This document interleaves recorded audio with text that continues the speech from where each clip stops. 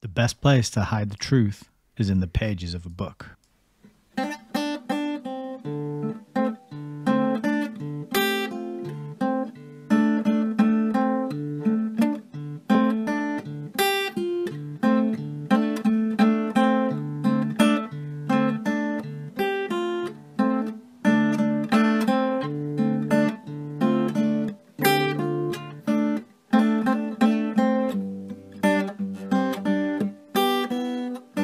Maybe we should just read.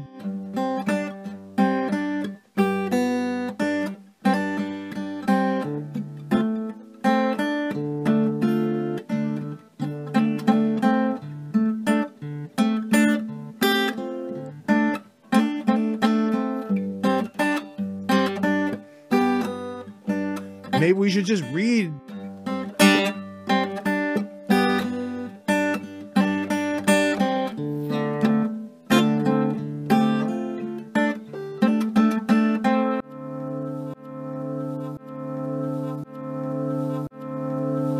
Welcome to Hayes Reviews.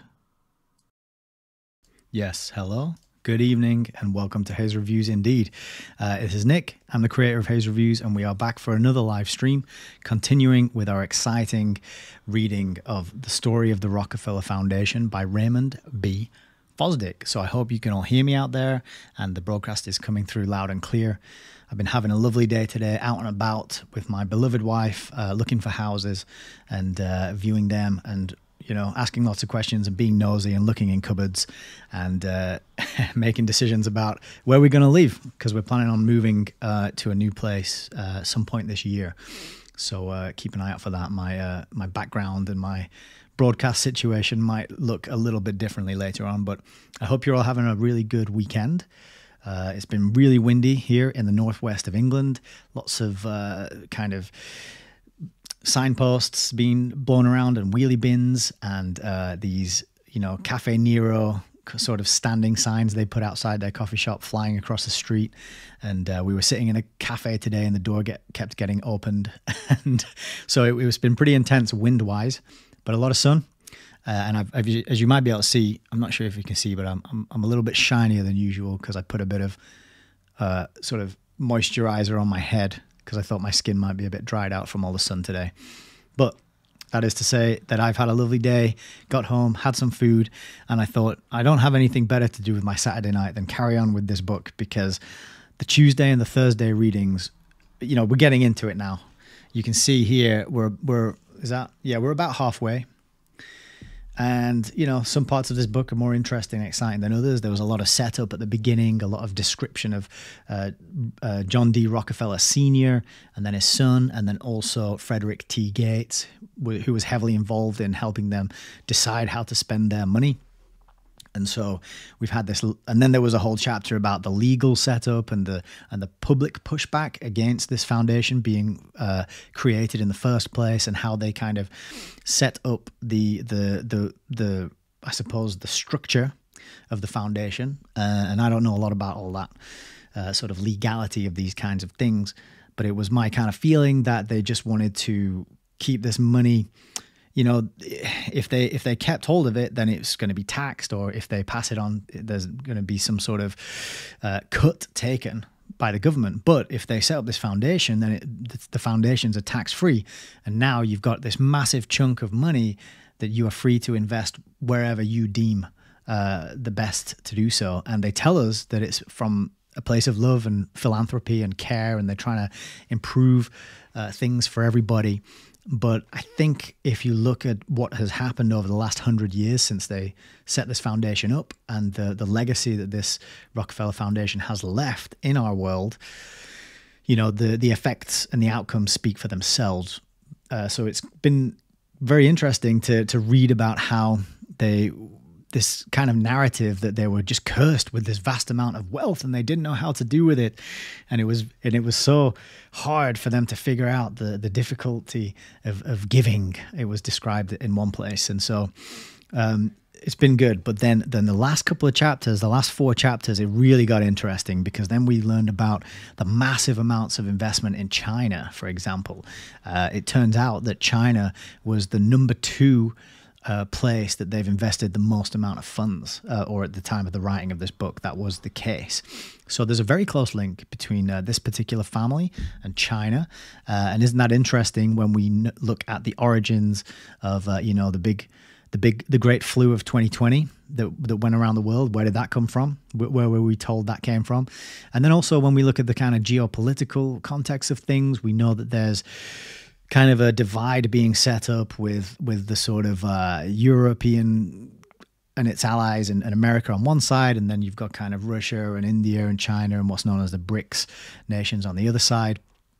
And this is kind of very telling, because we see here in this book, and as admitted by the president of the foundation himself, that these sort of narratives of divide, of war and conflict between nations, that's really for the public consumption.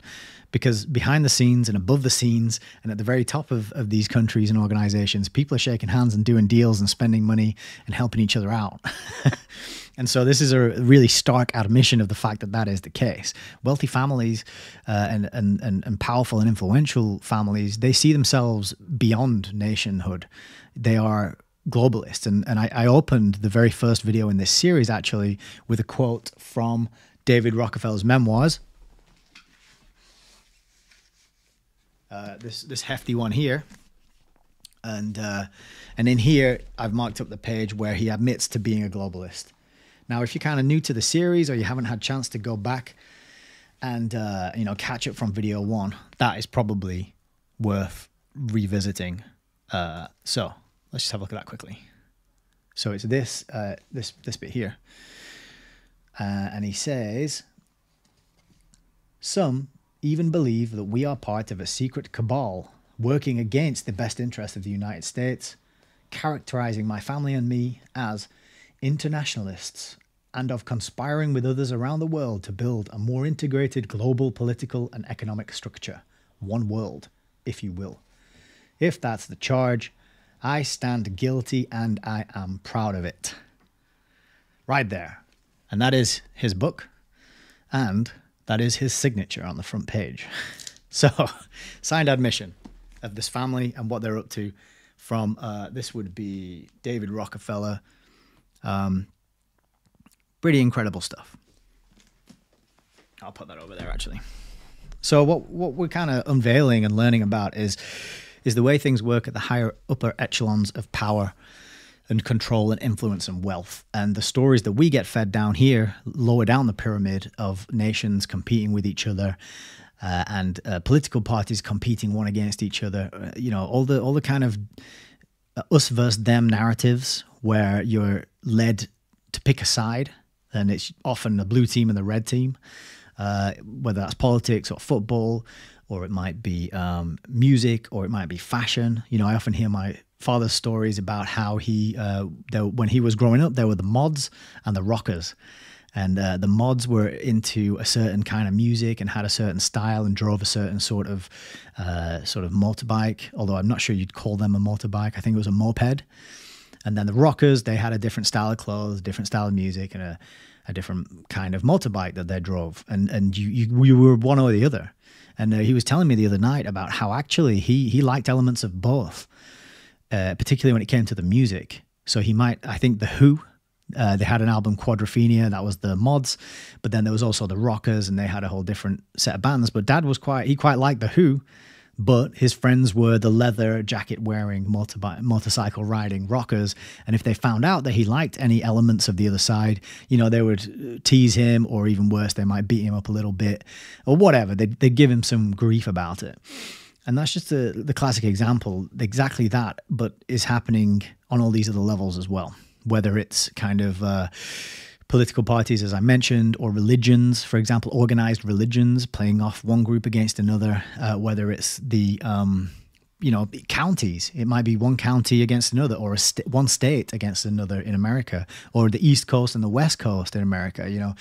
It's how many ways can they chop people into two groups and pit those two groups against each other, while at the very top, that is the game that they're playing. It's like how many of these divide and rule, divide and conquer strategies can we roll out while they're just laughing, shaking hands, and making deals, and just hoovering up all the wealth and the valuable things such as land and property and fine wines and the best quality food and the precious metals and all these sorts of things, right? So yeah, as Peter said, always been this way. It has been this way for a long time, so we are told, according to the history books. But a lot of history is deceitful and lies, and it's written by the victors. So how much of it can we really believe? And I agree that it does seem to have always been this way, back to the sort of times of the Pharaoh and ancient Egypt. It seems to be that this tiny parasite class of maniacs are playing the long game. And they figured out human psychology to such an extent that they can quite effortlessly maintain this control and power through the ages, even though we feel like we're rolling through these different times and eras. It actually is probably the same group of people, the same lineage, families, bloodlines, whatever, who are still managing to stay on top of the pile. And so it seems to me that the Rockefellers might be one of those families. I'm not sure, but I have a bit of a suspicion. So, but I don't want to spread any theories or any guesses. I'm literally more interested in let's look at the books that they write and read what they say. So that's what we're doing on this channel. We've read H.G. Wells, we've read Bertrand Russell. We're into the president of the Rockefellers Foundation own story about this foundation. And so what came out in the last reading, I just wanted to go back to that page quickly, and I've tabbed it here. What came out in the last reading that was very surprising to me was a couple of things actually, but one was the admission that this foundation funded Alfred Kinsey's work. So that was one thing. And then on this page here, you can see we've got the admission that in Great Britain, for example, research grants were made for neurosurgery and psychiatry at the University of Edinburgh and the London Hospital, for neurophysiology at Cambridge University and the Burden Neurological Institute at Bristol, for human heredity at the Galton Laboratory of the University of London, for psychiatry at Tavistock Clinic in London. So these two stood out to me. Tavistock Clinic I've heard about, which I just learned that was the original name, and then it became the Tavistock Institute for Human Relations. It's quite an infamous institute in the circles of research and I don't know how to name the circles that we swim in. I don't like to name it. In fact, it's better to. I think you know what I'm talking about. Tavistock Institute of Human Relations. Quite notorious. Galton Laboratory, though, I hadn't heard of that one before. And so I thought what I would do today is I would look up and learn a bit about the Galton Laboratory. And so I went straight to Wikipedia and I typed in Galton Laboratory, and once again, Wikipedia delivered the goods, like straight away. And so without any further ado, let us get into some preamble. Okay. Oh, hang on. We got a few comments. Let's have a look at those first. Gwen and Richard, good evening. Heidi, Adam, good to have you here. Lovely. Peter. Oh, I already mentioned you, Peter, didn't I? Well, you get 2 mentions. Doubly good to have you here. Heidi says, I was a citizen of the world. Thank God I woke up. Yeah. Yeah. Thanking God. And, for me, and I was saying to a friend the other day that really my whole life trajectory has changed since I started praying. I won't say any more than that. I'm not telling anyone to do anything with regards to religion or anything spiritual wise. I think it's up to each of us to pursue that path for ourselves and see where it leads us. But for me, I can hand on heart say that starting to pray did change my life. So I would recommend people to explore that, especially if you're skeptical and you're unsure about it, So yeah, I agree that with what you say, Heidi, spiritual warfare every moment. No thought, action, or inaction is neutral. Yeah, the stakes are high, and every one of us has a part to play in it. And I think we've been trained by television and media to be what's the word? When you're kind of a peeping Tom, like a voyeur. You're watching things. You're not participating. And Richard Grove says in his Autonomy course that entertainment is watching other people have fun. Entertainment is watching other people do things with their lives. And think about it. We watch other people, and it might be an action film where the hero's saving the day. It might be some drama where the friends are going on an adventure together, or some family drama where a couple is coming to overcome some romantic issues, or whatever it is. We're just watching other people live their lives, and they're fake people most of the time. They're fake imaginary people cooked up by whoever writes the scripts and writes the stories. And it's not a reflection of reality. And we do that at the cost and expense of living our own lives and having our own adventures and overcoming our own problems and slaying our own dragons, right? So it's a very strange thing that we've been conditioned into. And I think that quote, Heidi, is really on the money, because yes, every second counts. You're not going to get any second back. That's for sure. It's, every second, every moment is gone, and then it's gone for good. And every moment you spend then becomes indelibly written into the record of time, and part of the cause and effect nature of time and the reality that we live in, which is everything that happened before led up to the present moment and has this momentum going on into the future. And so this is why it's so critically important to take very good care of our actions, and the way we speak and the way we think, especially thinking, is very important, because thinking precedes action. And that everything around us, I always say everything I'm looking at, the screen, the monitor, the lights, the webcam, the books, all of this stuff was in a person's mind. And then they took action, and now it's a real thing manifest in the world that we can pick up and see and touch and interact with, right?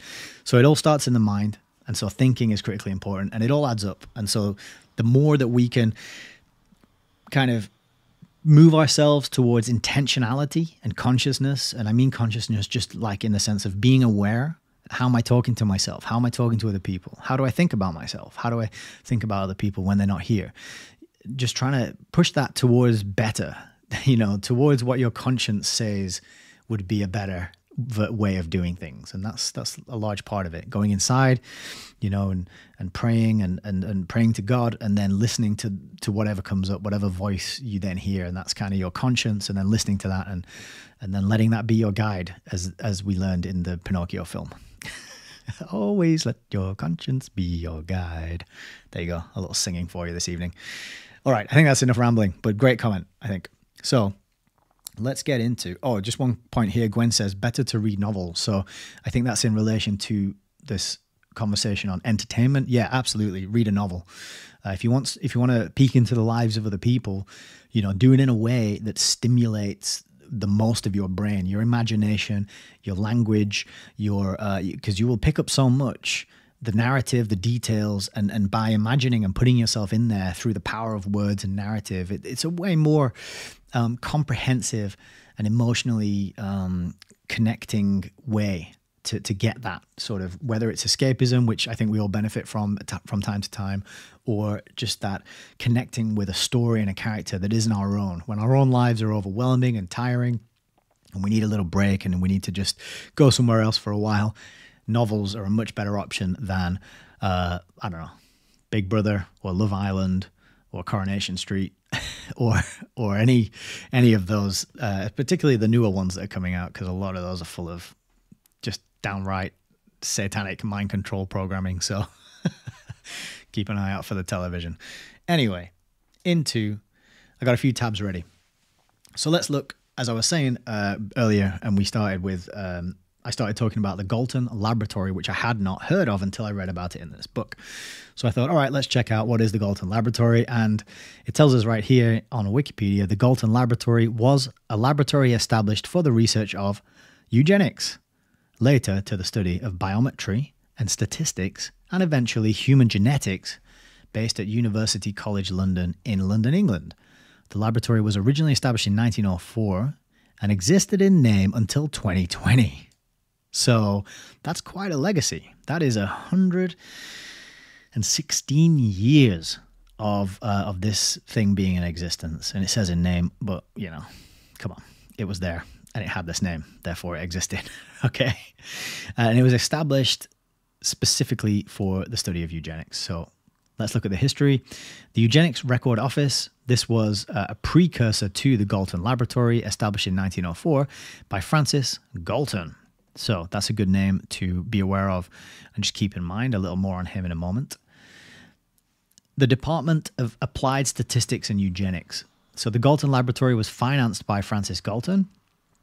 On his death in 1911, Francis Galton left his estate to the University of London to fund a permanent chair of eugenics filled by Carl Pearson. So Francis Galton loved eugenics so much, he left his whole estate to make sure there would permanently be a role there, a chair of eugenics, continuing this passion of his. But interestingly, the Pearson, who was funded by Francis Galton, created the Department of Applied Statistics. Now, if you were here for the last video, we learned about from Raymond Fosdick about how this pursuit of public health was kind of the Trojan horse, which contained within it, and I think, and it wasn't explicitly stated, but it kind of follows to me, I think, the Trojan horse contained within it this need to keep records on everybody.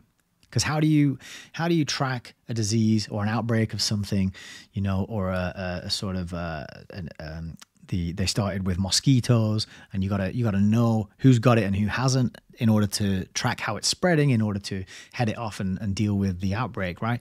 You got to keep records. Who? Well, everybody in the community, right? You need to know everybody and how healthy they are and how sick they are and what conditions they've got and what kind of symptoms they've got. You need to know all that. And so I feel like this pursuit of public health was the Trojan horse which delivered this data gathering and record keeping. So it's very interesting that the Galton Laboratory, funded by the Rockefellers, became or led to the creation of this applied statistics department, because of course applied statistics is going to involve gathering lots of data, isn't it? So we can crunch the numbers and eventually let our AI overlords decide what is best to do for all of us. So that's been a really key sort of revelation to me, at least, while reading this book. Very, very interesting. So, the Department of Human Genetics and Biometry. The Galton Laboratory underwent many changes during the post-war period. Most notably, this period saw another renaming of the department following the negative associations of eugenics after World War II. So, renaming, what that word should actually be is rebranding, which happens a lot. It happened in 2020, where one condition became another condition, and that one disappeared. And I'm talking about the flu here, was rebranded and it disappeared. Look it up. It actually did. They told us it disappeared. It's just gone. How about that? But I think they rebrand the oligarchy. You know, the royalty is rebranded. The structures of control in society just get rebranded, and so we're told that we've left behind the age of kings and queens because that was all barbaric or whatever, and now we're in the age of a liberal democracy. But if you looked at the structure of society and who hold and what number of percentage of people hold, the overwhelming control over resource and wealth and influence, then I would say it's still probably, this kind of shape, a pyramid shape with a very small number at the top and most of the rest of us at the bottom. So it's a rebranding of the department here. And this was done by Harry Harris in 1966, where it was rebranded and renamed the Department of Human Genetics and Biometry. So this is really, really critical and crucial to know about, because what we're learning here is that eugenics became genetics. And I think that blew my mind. I didn't know about that. It was a few years ago, 2 or 3 maybe, when I first heard that. And then it's amazing to me to have a book here that qualifies that, or a book and a Wikipedia article, I suppose. But it's telling you that eugenics was rebranded human genetics. And then, as we've discussed in my Telegram group, that human genetics has now been rebranded and has a new name, which is transhumanism. Okay, and so there's that continuity and rebranding, but it's the same ethos. It is the same way of thinking. It is the same motivation, the same goal, the same philosophy. It's the same set of values and actions and people doing it to this other group of people. Yet they just give it a new name and tell you it's progress, and people cheer it on. So in 1967, the laboratory moved to a new building. They got the Human Biochemical Genetics Unit and Experimental Genetics Unit. How about that? So this Experimental Genetics Unit, has there been any experimental genetics products rolled out recently? And the Galton Laboratory and its legacy at UCL. So this bit is quite interesting too. In June 2020, so June 2020, that's lockdown 1, right? UCL issued a formal apology for its history and legacy of eugenics. You got to look at the timing of these things, right? This place has been around for 116 years, and it took them till June 2020, in the immediate rollout of the most unprecedented global scam that's ever been concocted. What are we into it at that point? 4 months into it or something? 2, 3, 4 months into it. That they chose that moment to issue a formal apology for the history and legacy of eugenics. This followed a report and comprehensive set of recommendations given to UCL in February 2020 from its official inquiry into the history of eugenics. Additionally, UCL announced that the institution would be denaming spaces and buildings named after Francis Galton and Carl Pearson. Okay, and then this really was quite. This is something I want to look more into. It says 9 of the inquiry's original 16 members did not agree to sign the report. So, timing is so important. Why at this point? Is it because the job's done? It's like we've it's almost like remember the Georgia Guidestones? They got detonated and blown up after standing for however long they were up there. It's almost like, well, we've done that now, so we can blow the stones up. We don't need them anymore. We've achieved a certain level of progress in our plan that we don't need to leave those things standing anymore. To me, the timing can't be a coincidence. I don't believe in coincidences. So, interesting, and I think you will agree, revealing that the Rockefellers are funding, the Galton Laboratory, and not at all surprising. So, on the topic of Francis Galton, I had a member of my Telegram group tell me about this channel, Biographics. I've never been here before, but it's got a lot of subscribers, very high production value, and it's just lots and lots of videos giving 20-minute, 25-minute biographies of various characters. And I was scrolling through the list, and I'm not a lot of people I was that interested in, but then I found Francis Galton, the man who invented eugenics. So this is the man who gave his name to the laboratory that the Rockefellers were funding. This video is not, I wouldn't say, I mean, I skipped actually to this section here, which is eugenics. All this is just his life, but it tells you about his involvement with Charles Darwin. It tells you about his travel, his early life, and you can see here that this name Galton is closely linked to the name Darwin. I think it was two families, and they shared sort of some common ancestry and some overlap. But I'll put a link to this video because it's a nice little primer for anyone who doesn't know about this gentleman. But what's really good about it is if you go down here and you look at the sources, there's lots of sources here. And for further reading, JSTOR articles and information specific to the UK, the US, and the Tiny Mustache Man, Sweden, and the Soviet Union. So actually, it is a good resource to have to dive into and look at the links underneath. So I'll link that underneath. But that little section here on eugenics is pretty good. It's worth watching. Because it's surprising that these things, we know about eugenics, but I think in the minds of most people who've just been through schooling, it's just the thing that happened in Germany in the 1930s and 40s, and then it never happened again. I think that's pretty much how most people view it. And they're just unaware that actually it goes back further than that, and it started in America. And all the people who were into it and enjoyed it just rebranded it after the Second World War and carried on doing it. Key critical information. I think you would agree. So thank you to Mushroom Zulu for giving me putting me onto this channel. I'm going to watch more of their videos, but it's a good place to get a nice concentrated dose of information about historical people. But I wanted to go into this and mention this book, right? So this is The Next Million Years by Charles Galton Darwin. So we've just been talking about the Galton Laboratory, which was Francis Galton, his creation, and then we go here to this book, Charles Galton Darwin. So Darwin, that's a very key name. I'm sure we all know why that name is important. And it's interesting to see them both together, this double barrel name. And this is a book from 1953. And I don't have a copy of this book, unfortunately.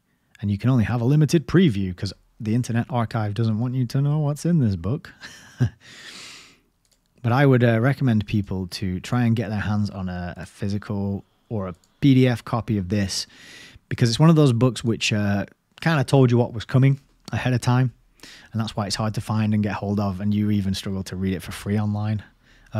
Yeah, look at this. You've got to log in and borrow and renew it every hour, pending availability. How can a set of ones and zeros, which are infinitely copyable, not be available? So you see, this is the real-time memory holding. This is what we're up against. This is why physical copies of books are so important. But get in that book and have a read of that, and note that these two names come together because and this is important. I do have a copy of this book, right?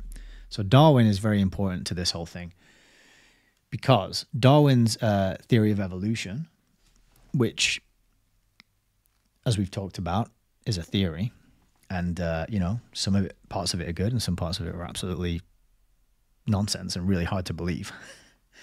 But not a lot of people know. Most people know about this book, but not a lot of people know about the subtitle, which is The Preservation of Favored Races in the Struggle for Life. So he titled it The Origin of Species by Means of Natural Selection, or the preservation of favored races.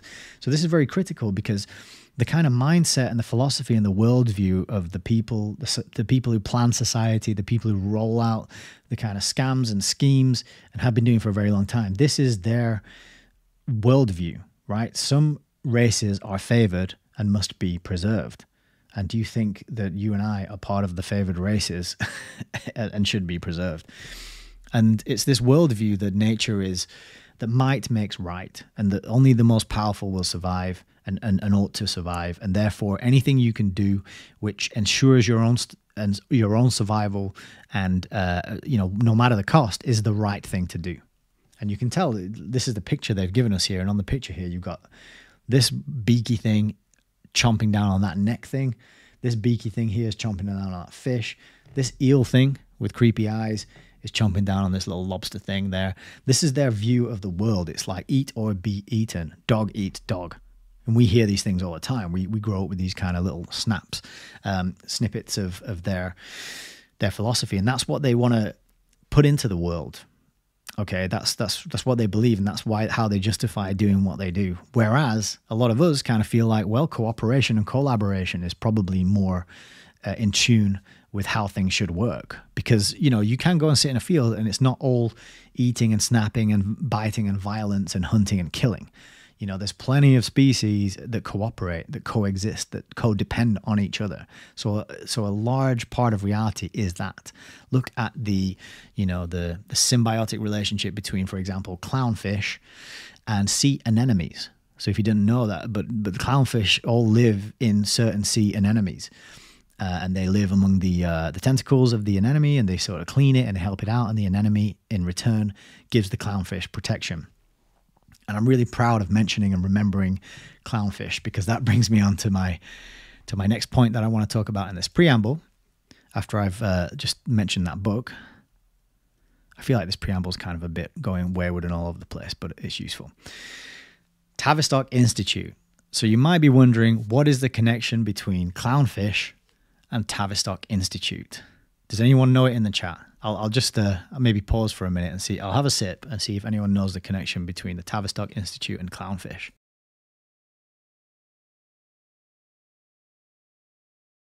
I've got to wait, I suppose, for the stream to catch up with people. I'll just go back to this camera for a second and maybe I'll get it. So there is a connection. I'm not just making it up. Clownfish are wonderful, by the way. They're very sociable. And when I was a scuba diving instructor, I used to enjoy, not scuba diving, sorry, just like snorkel diving. I didn't do any scuba diving. I used to do snorkel diving though. It was a lot of fun. I would go down and see the clownfish and they would sort of swim up to you and you could cup them in your hands and lift them up. And then you would let go and they'd go back down into the anemone. All right, so people aren't sure about what the link is between Tavistock and clownfish. So this is great. I get to teach you something that you don't already know, which is my aim. So let's go back to the article cam here. So let's have a look at this. This is the Wikipedia for clownfish.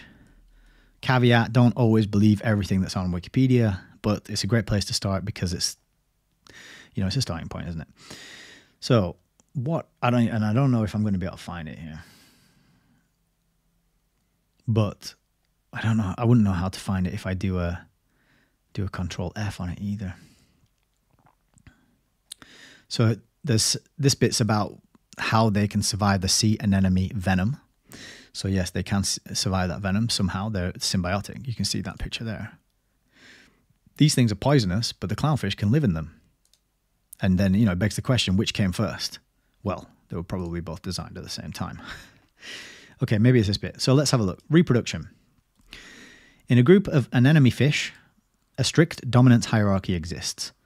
The largest and most aggressive female is found on the top. Only 2 anemone fish, a male and a female, in a group reproduce through external fertilization. Anemone fish are protandrous sequential hermaphrodites, meaning they develop into males first, and when they mature, they become females. If the female anemone fish is removed from the group, such as by death, one of the largest and most dominant males becomes a female. The remaining males move up a rank in the hierarchy. Clownfish live in a hierarchy like hyenas, except smaller and based on size, not sex, and order of joining birth. So there you have it. And I'm sure it's a bit clearer in your minds now what the link is between Tavistock and clownfish. So there's probably a reason why the clownfish was chosen for the hit Pixar film Finding Nemo and Finding Nemo 2. I think there was a sequel to that, wasn't there? Yes. So, Tavistock Clinic. Again, funded by the Rockefellers, right? And this was admitted to in the last chapter. And so I thought we would have a little revisit to what the Tavistock Institute is. It used to be called the Tavistock Clinic, but now it's the Tavistock Institute. And you can see here, the Tavistock Institute of Human Relations is a British not-for-profit social science organization. So it's still in existence today. It's still going. It was formed 76 years ago. And it is providing practical help for people and organizations to learn, lead, change, and innovate, especially in difficult times. So this whole part about the current activities is kind of not really telling us much that's useful or interesting. And it's certainly not mentioning much about the recent controversies that it has been embroiled in. But the history of the Tavistock Institute tells us a little bit. The early history overlaps with that of the Tavistock Clinic because many of the staff from the clinic worked on new large-scale projects during World War II. And it was as a result of this work that the Institute was established. And then this bit I highlighted because it says the clinic staff planned to become part of the November Hotel Sierra when it was established, and they had been warned that such consultancy and research would not be possible. Because of this, the Tavistock Institute of Human Relations was created in 1947 to carry out work specifically with organizations once the clinic was incorporated into the November Hotel Sierra. And then here, the Rockefeller Foundation awarded a significant grant that facilitated the creation of the Institute. So it's admitted, it's public knowledge, it's public fact. It is not, theoretical. It's not anything that is made up. It's not a guess. It's admitted to in Wikipedia and it's admitted to in this book. But what is the Tavistock Institute been embroiled in recently? And my reference for that is actually going to be a shameless plug for myself. So I did put two long-form podcasts, video presentations out. In these, I read through a bunch of news stories, and this one here is episode 13, which was called Robots in These Guys. This was a more recent one, and we looked at books such as this one here, the Tavistock Institute of Human Relations. And underneath this video, which I will link, is a whole host of other stories and resources and places to learn about this. And you'll find that this institute is embroiled in a lot of, let's just call it clownfish activity. Well, that'll be our new code word now, I think, will be the clownfish activity. Okay. So Tavistock Institute, you can check out for that my episode number 13, Hayes Reviews Lives, and also episode number 5, which was an early effort. And you can see that I was less polished and my background didn't look quite as good there. But, I was learning and getting better little by little. That's all it is. That's what it's all about, innit? One foot in front of the other. So one final thing to put on the radar and link below is this video, which was sent to me in Telegram by, I think his name's Mark. Apologies if I got your name wrong, but you know who you are. And I had never seen this video before, but it's very, very intriguing. And hopefully I muted that. Yeah, let's just scroll down until we can skip this. So this video is very short, 16 minutes long, and we'll speed it up. And I'm not playing the audio because I don't want to flag anything. But what he does, he goes into and shows a lot of pictures of members of the Rockefeller family. And he points out like a curious thing that's going on in these pictures. Like, okay, for example, have a look at that. This is a leader, Rockefeller. Clownfish, I would say. What do you think? Clownfish? And so anyway, that's a really good video. I won't go through all of it now. It's 16 minutes, but it was a lot of stuff I'd never seen. It gives you new names, makes some new connections. And let's just say it paints a compelling picture as to why this family are funding the Tavistock Institute, because it seems like they have a number of clownfish among them. So that is your kind of, I think that's all we got. Oh yeah, I did have a little bit about, I wanted to talk about as well about this pandemic agreement, WHO.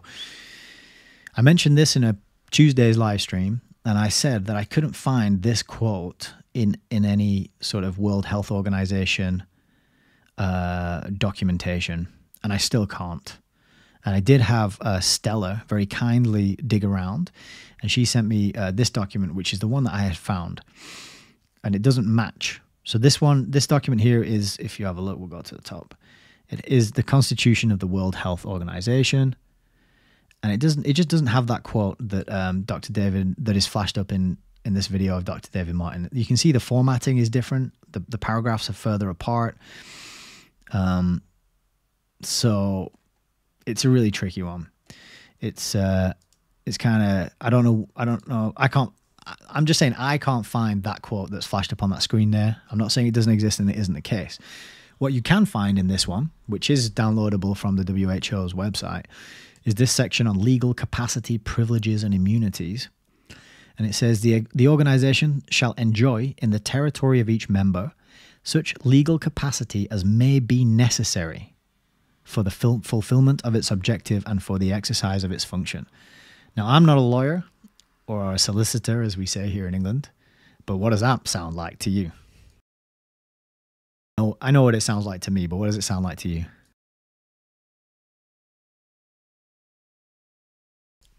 It sounds to me like whatever, how does it say? Legal capacity as may be necessary for the fulfillment of its objective.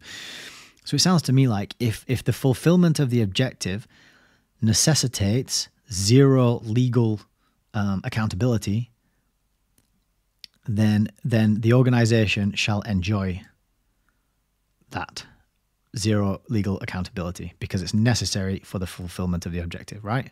Can you read it in that way? Or is it just me reading it in that way? Heidi's saying David Martin is quoting the new WHO document, I believe. Okay, that would make sense, yeah. So I need to get my hands on that and read it because yeah, I haven't seen that. But this is the old one. So even in the old one, they're saying similar stuff, but it is my point here. And then it says, the organization shall enjoy in the territory of each member such privileges as immunities as may be necessary for the fulfillment of its objective and for the exercise of its function. So that's, is that the same? That is exactly the same sentence, is it? No, sorry. So that's such privileges and immunities. So not only do they get whatever legal capacity they need for the fulfillment, they also get privileges and immunities as may be necessary. And then it says the representatives and members, persons designated to serve on the board, personnel of the organization, shall similarly enjoy such privileges and immunities as are necessary for the independent exercise of their functions in connection with the organization, right? So all of that to me says, you would expect it to say everything they do will be in line with the legal requirements of the member territory, the member state. That's what you would expect, but that's not what it says. It says they will get whatever legal capacity, privileges, and immunities are necessary for the fulfillment of the objective. So yeah, they've been saying for a while, for sure. And if the new document has this further clarified, then that makes a lot of sense. And I'm sure that's what David Martin is pointing to. But I just wanted to mention that as well because I had Stella send this one to me again, and I'd already seen this one. But yeah, critical stuff. Okay, lastly, I did mention as well, I think on Tuesday's stream, that we need to get into some solutions. And this was posted in the Grand Theft World Liberty Radio Telegram group by Lieutenant Colonel Drizzle. And he said he left this downloading overnight. It is a mega pack of lectures all about health. And it's like 7 gigabytes or something huge. But you can see here, you can grab it, JPEG, MPEG, or a torrent if you prefer. And this is Compass. This is a health series by Barbara O'Neill. Now, if you are like me and you're always watching clips that people share in various groups or whatever, you've probably seen this lady. I'll mute this and play a little bit, and then you can get a better view of her. Let's see if we can skip to a bit where she's talking. So she might look familiar to one or two of you out there. And I've seen plenty of clips of her, and every clip I've seen of her, she's talking rock solid sense. And so if you're in the market for solutions, this is a bit of internet archive data that they are giving us. Our kind and loving overlords are letting us have this bit of information. They're not letting us have that Next Million Years book by Charles Galton Darwin. Was that his name? I get mixed up with all these double-barrel names and first names and whatnot. But you can have this and you can download it. And you've got The Cause of Disease, Medical Missionary, The True Cause of Disease, parts 2 and 3, True Remedies, so water, allergies, inflammation, liver detox, hormone imbalance, the 8 Laws of Health, True Remedies, Pure Air, Sunshine, Herbs as a natural remedy. So remember when we've been talking about how the Rockefellers moved their operation to China, as somebody in the chat very rightly pointed out, and started investing there and started pouring all this money into the establishment of the allopathic medical system, what was being lost? And I think, this herbal knowledge of herbs as a natural remedy is part of what was lost. So you can get some of that. The acid-alkaline balance, fantastic fats, food menus, massage, 3 sections on the gastrointestinal tract. So I've spoken before about how this idea that disease begins in the gut, and you can have leaky gut. And then if you have leaky gut, then the things you eat are going to get into your bloodstream without being broken down, digested properly, and pass through you as they should with a non-leaky gut. So incredibly important that if you don't have your gut sorted out, it's going to be very hard to resolve any other issues. And then, yes, how to set up a health retreat. That is one that I think would be incredibly important. Mental law and the power of routines, children's health, and the brain. So there is some learning and full of solutions, and that would be very much worth grabbing hold of, sticking on a hard drive or a pen drive somewhere, preserving it so that you've got it in case of some sort of internet wipeout or whatever. And I forgot to mention as well one further resource, which I have mentioned in the Hayes Reviews Lives episodes, but I'll mention here again just in case anyone hasn't seen those, is this book, which is The Clownfish Industrial Complex by Scott Howard. Now, this is not one that I think we definitely can't read this on the live stream, because I think the gentleman is still alive and writing books and putting them out there. But check out the size of the font. This is the smallest font, I think, but it's like a Bible. Every book I have, this is like the smallest font in all these books. But what I have to say is this is quite hard to find, but it is incredibly well referenced and researched. And it's got a really good, like one of the, a good book, right? A really good book. I'll tell you a top tip here. A really good book when they have footnotes at the bottom of the page that you're reading.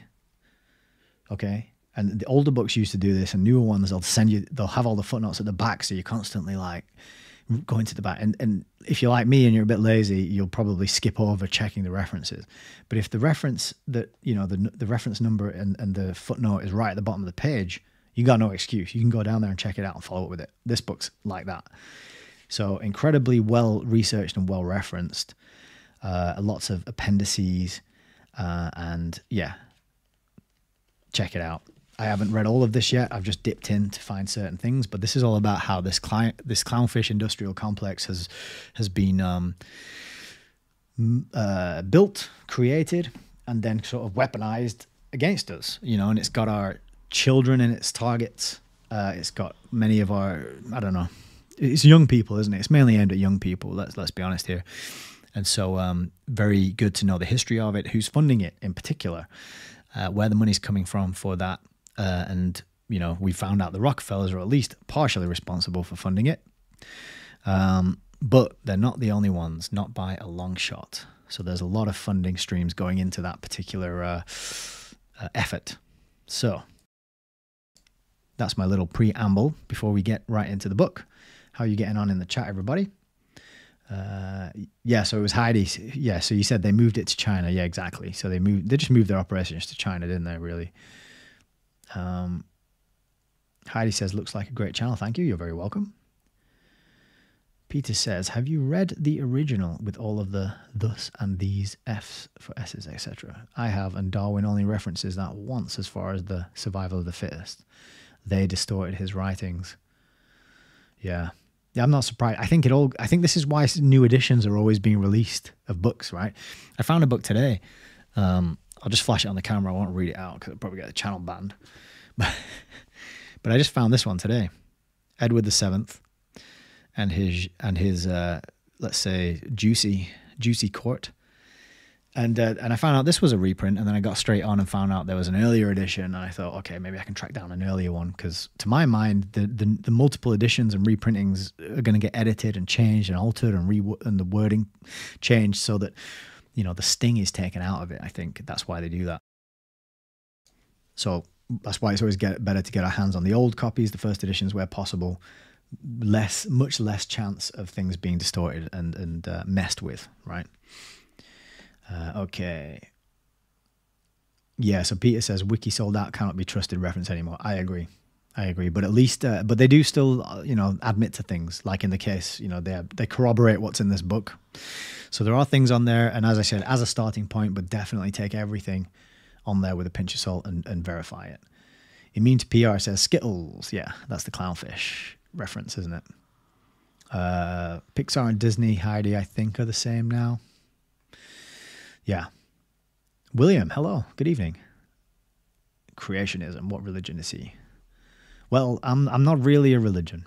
I'm not really I don't know. I'm not willing to give myself a label, but I would say I believe in God and I believe that this place was created. It's about as far as I can go. But I do, like I said earlier, I think you might not have been here for that, but I was saying that since I started praying, my life has totally changed. And I don't want to get into any more than that because I know it's a very touchy topic. People are very charged up and they care and they find their religion's very precious. What I would say is that I think it is obvious that we are spiritual beings.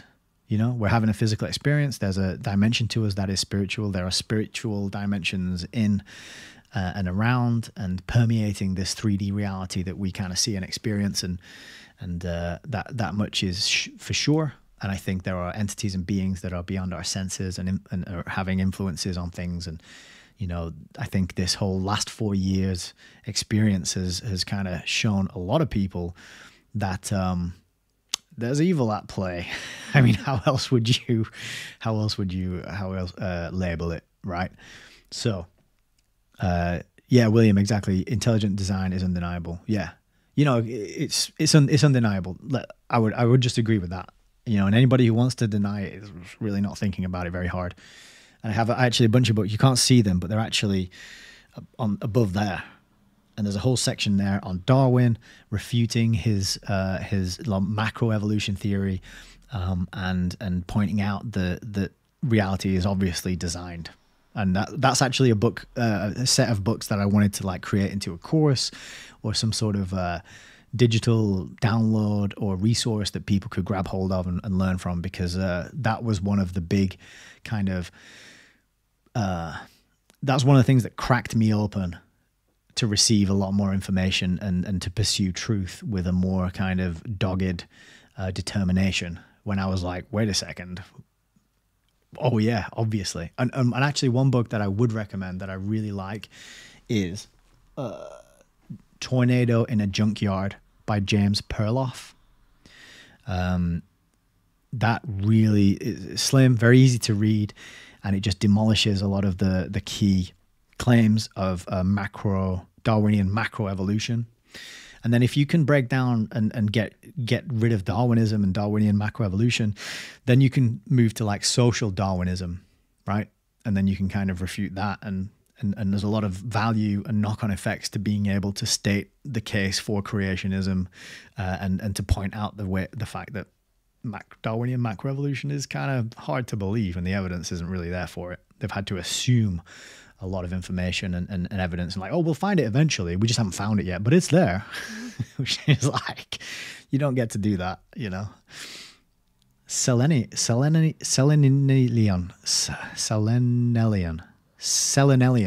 I hope I'm pronouncing that right. Good to have you here. Nancy Turner Banks, MD. You know what? I've heard about that book, AIDS, Opium, Diamonds, and Empire, and I haven't got it yet. But I can picture the front cover in my mind. It's got like an earth with a vice around it, hasn't it? I need to get hold of that one. But thank you for reminding me. Cool. William wants to look. You're going to look into that book. Wait there a sec. I got two. I'll give you two for the price of one. So there's the Tornado in a Junkyard by James Perloff, and he's really good, and he's a good gentleman. If you get in touch with him, he'll reply. He even sent me a PDF copy of one of his books, which I couldn't find to buy. And the subtitle there is very good, The Relentless Myth of Darwinism. So that's a really good just first place to start, because it's very easy to read, very well written.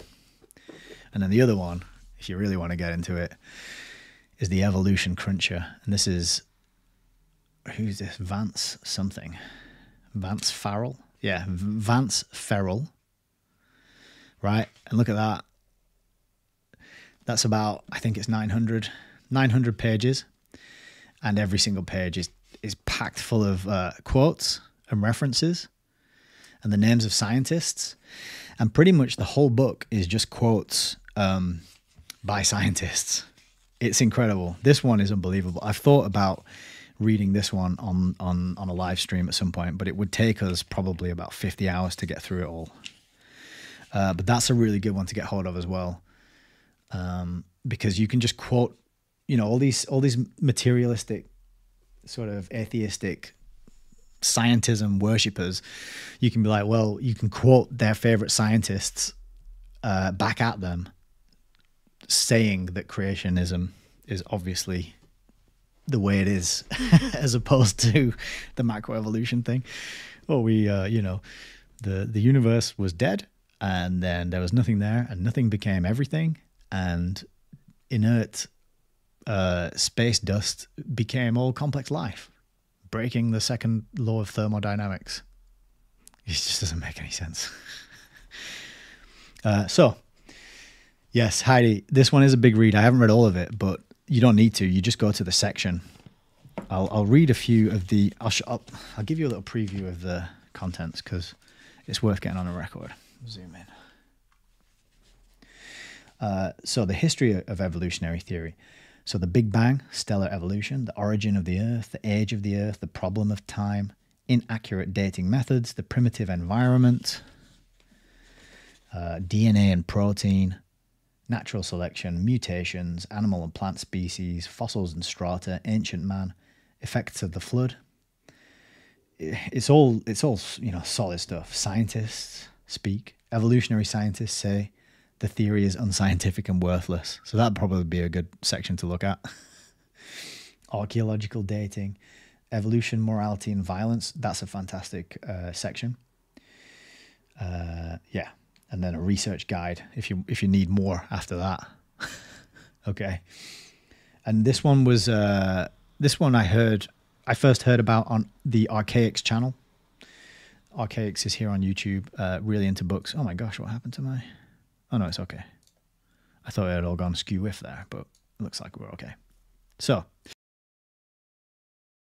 it's a really good one to have, and I got it. I think it was 10 quid when I got it. But it says here only $5 a copy. And I think there's instructions to order like a whole box of them, so you can then sell them on at...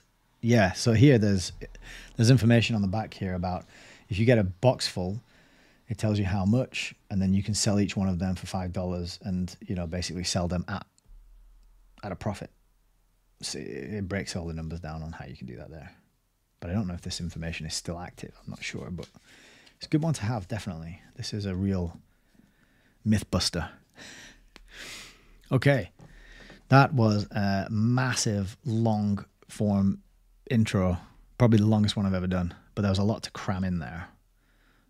So we should get right on with reading, because I said we were going to do 2 chapters tonight, but it might get too late to do 2 chapters, so maybe we'll just do 1. So with all that said, we're carrying on tonight with Rockefeller Foundation, and we've got chapter 11, which is the foundation enters new fields. It's a bit bright, isn't it? How does that look? Is that a little bit better? Yeah, so all these topics and all the things that we just covered are linked and they're mentioned. You've got the clownfish, but then you've got the funding, then you've got the allopathic medical paradigm, the germ theory, the terrain theory, all linked back to the theory of evolution, Charles Darwin, via the way of Charles Galton Darwin and Francis Galton, the book, The Next Million Years, and then the setting up of these organizations, which have been running up to the present day, funding people, pumping out scientists, indoctrinated into the specific worldview of, kill or be killed, eat or be eaten, social Darwinism, basically. So, big intro, but I think you'll agree, hopefully, that it was worth it. Is that light enough for everybody? That looks good. So let's read a chapter, and then we'll see how we feel and whether or not we'll carry on with another one. So this is chapter 11. The foundation enters new fields.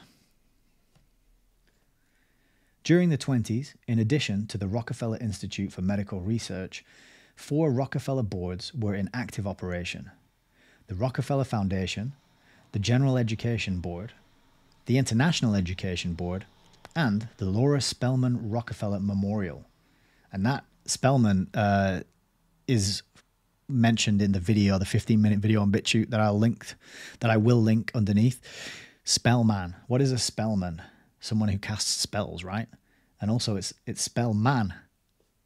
But her first name is Laura, so could be a little clue that there's a clownfish lurking around, swimming around the anemone. Carrying on.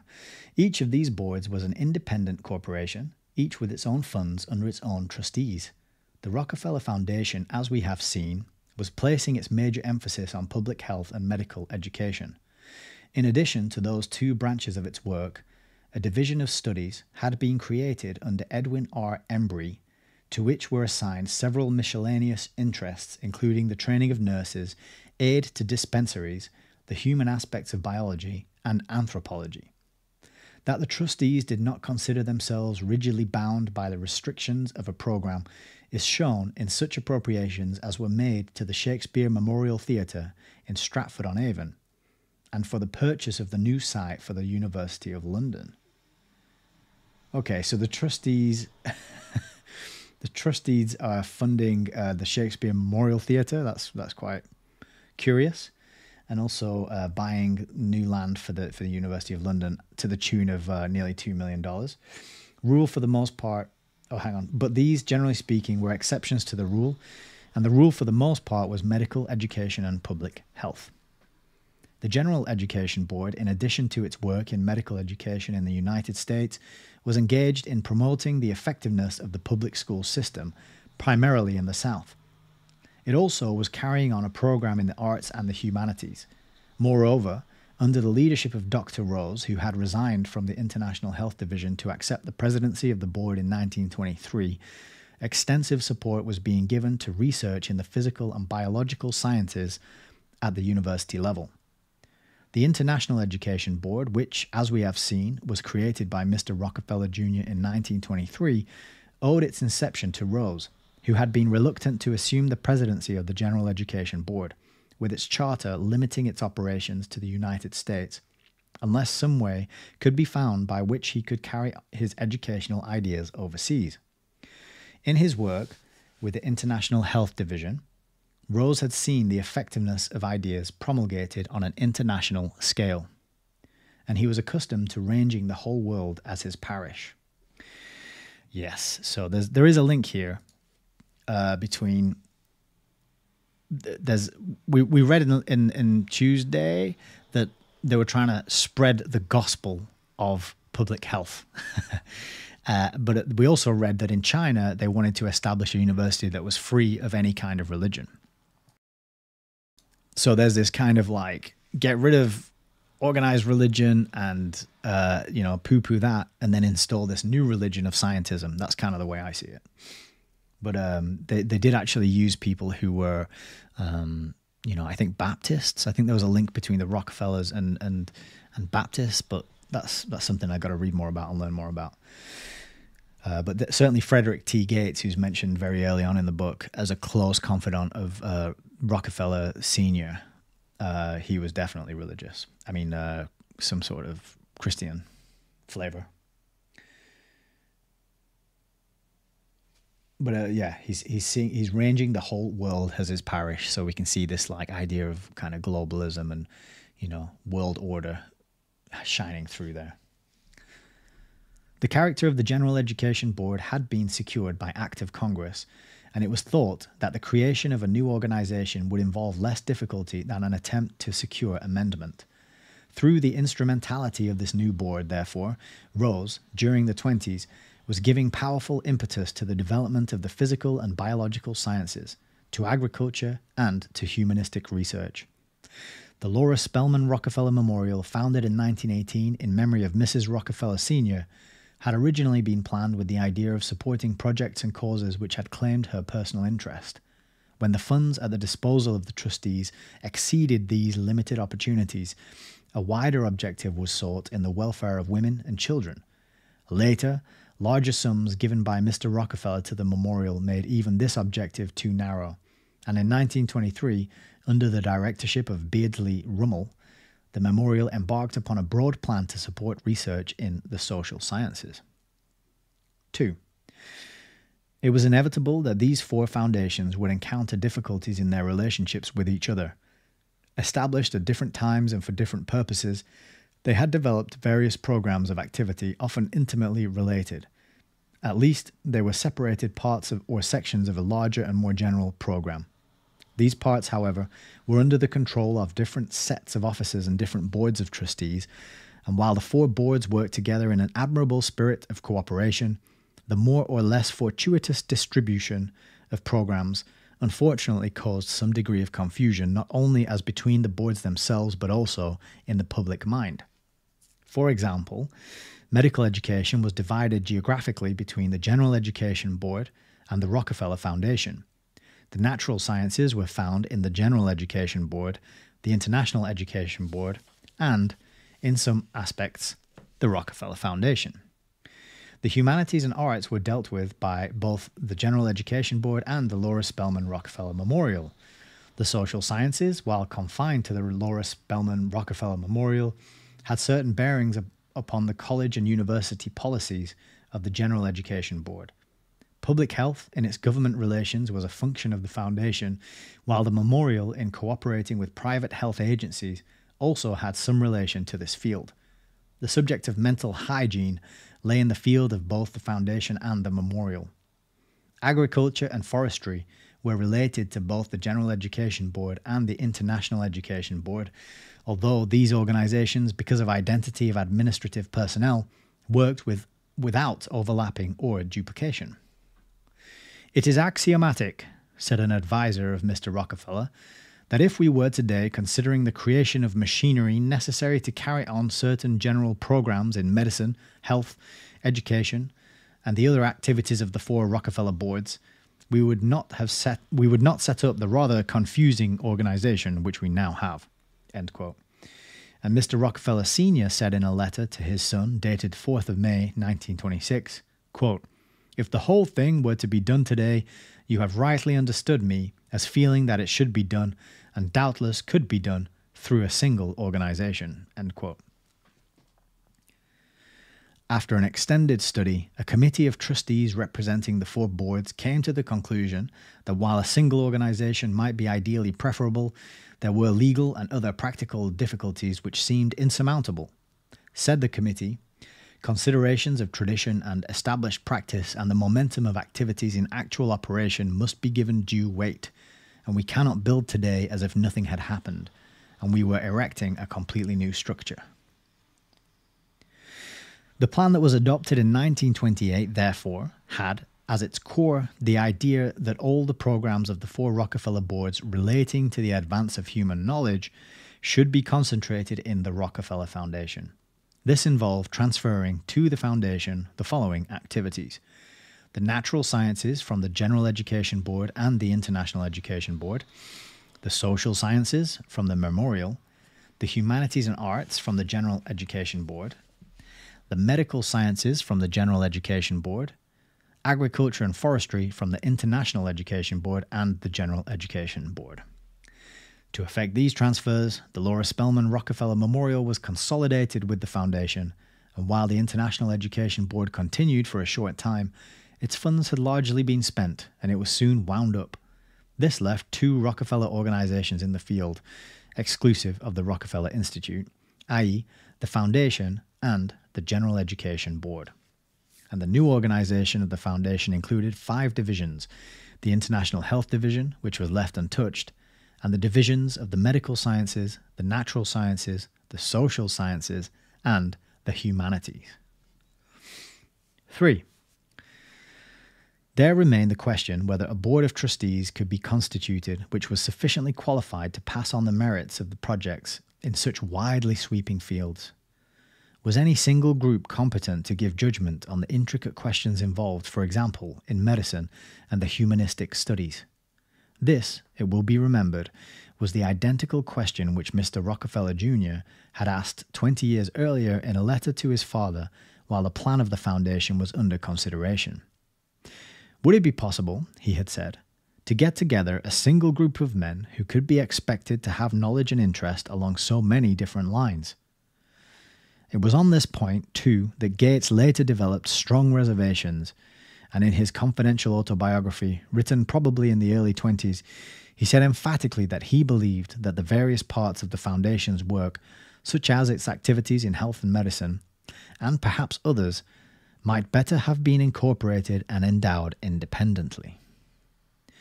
But the reorganization of 1928 was predicated, and in the author's opinion successfully predicated, on a different principle. It was the principle of the centralization of ultimate responsibility, combined with a marked decentralization in function. The problem was given searching study, and the solution lay along 3 lines. 1. The Board of Trustees insisted on a thoroughly competent technical staff of officers for each of the 5 divisions of the Foundation's work. Officers of such caliber and chosen with such care that their recommendations to the trustees in their specialized fields would carry an initial weight of authority and responsibility. This principle had already been successfully demonstrated in health and medicine, and in Rose, Russell, Pierce, and their associates and assistants, the trustees had had contact with judgment, competence, and specialized knowledge upon which they could completely rely. The task now was to extend this same principle to the 3 new fields which had been added to the Foundation's operations. 2.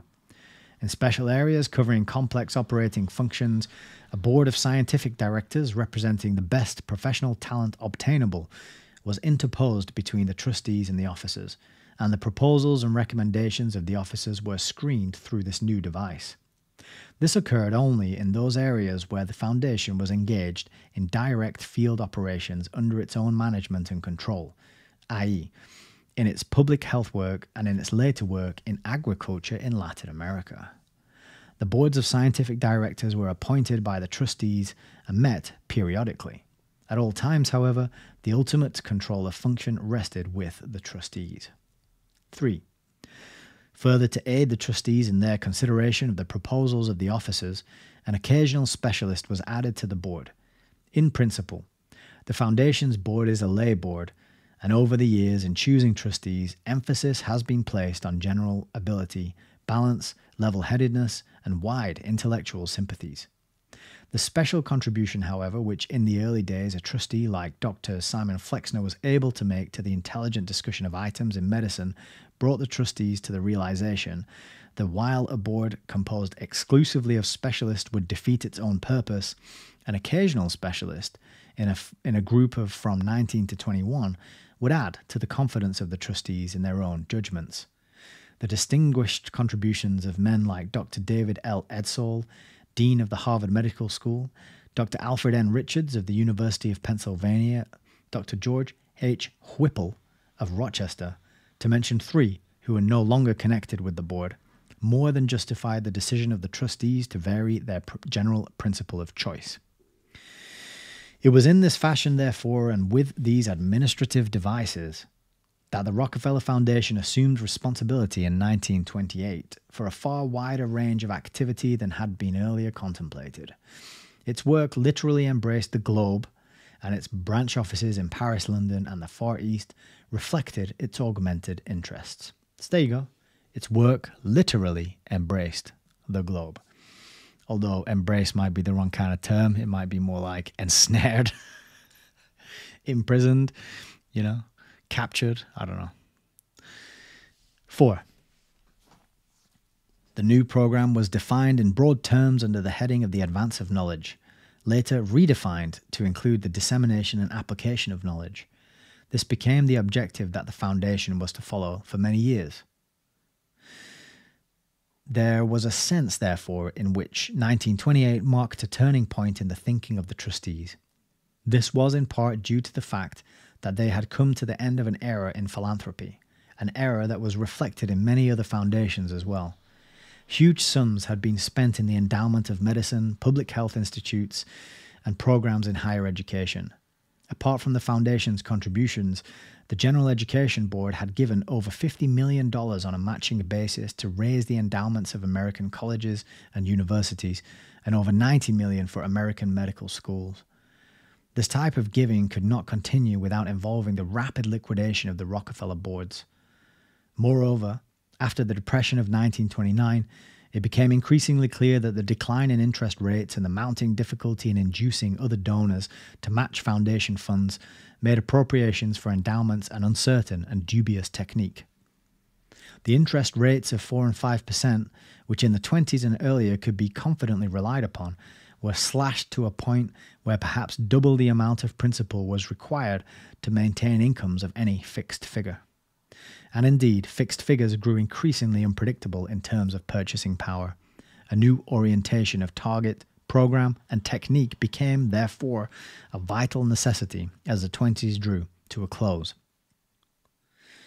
The decision of the trustees to concentrate the work of the foundation on the extension of knowledge was based on a growing conviction that the margin between what men know and what they use is much too thin.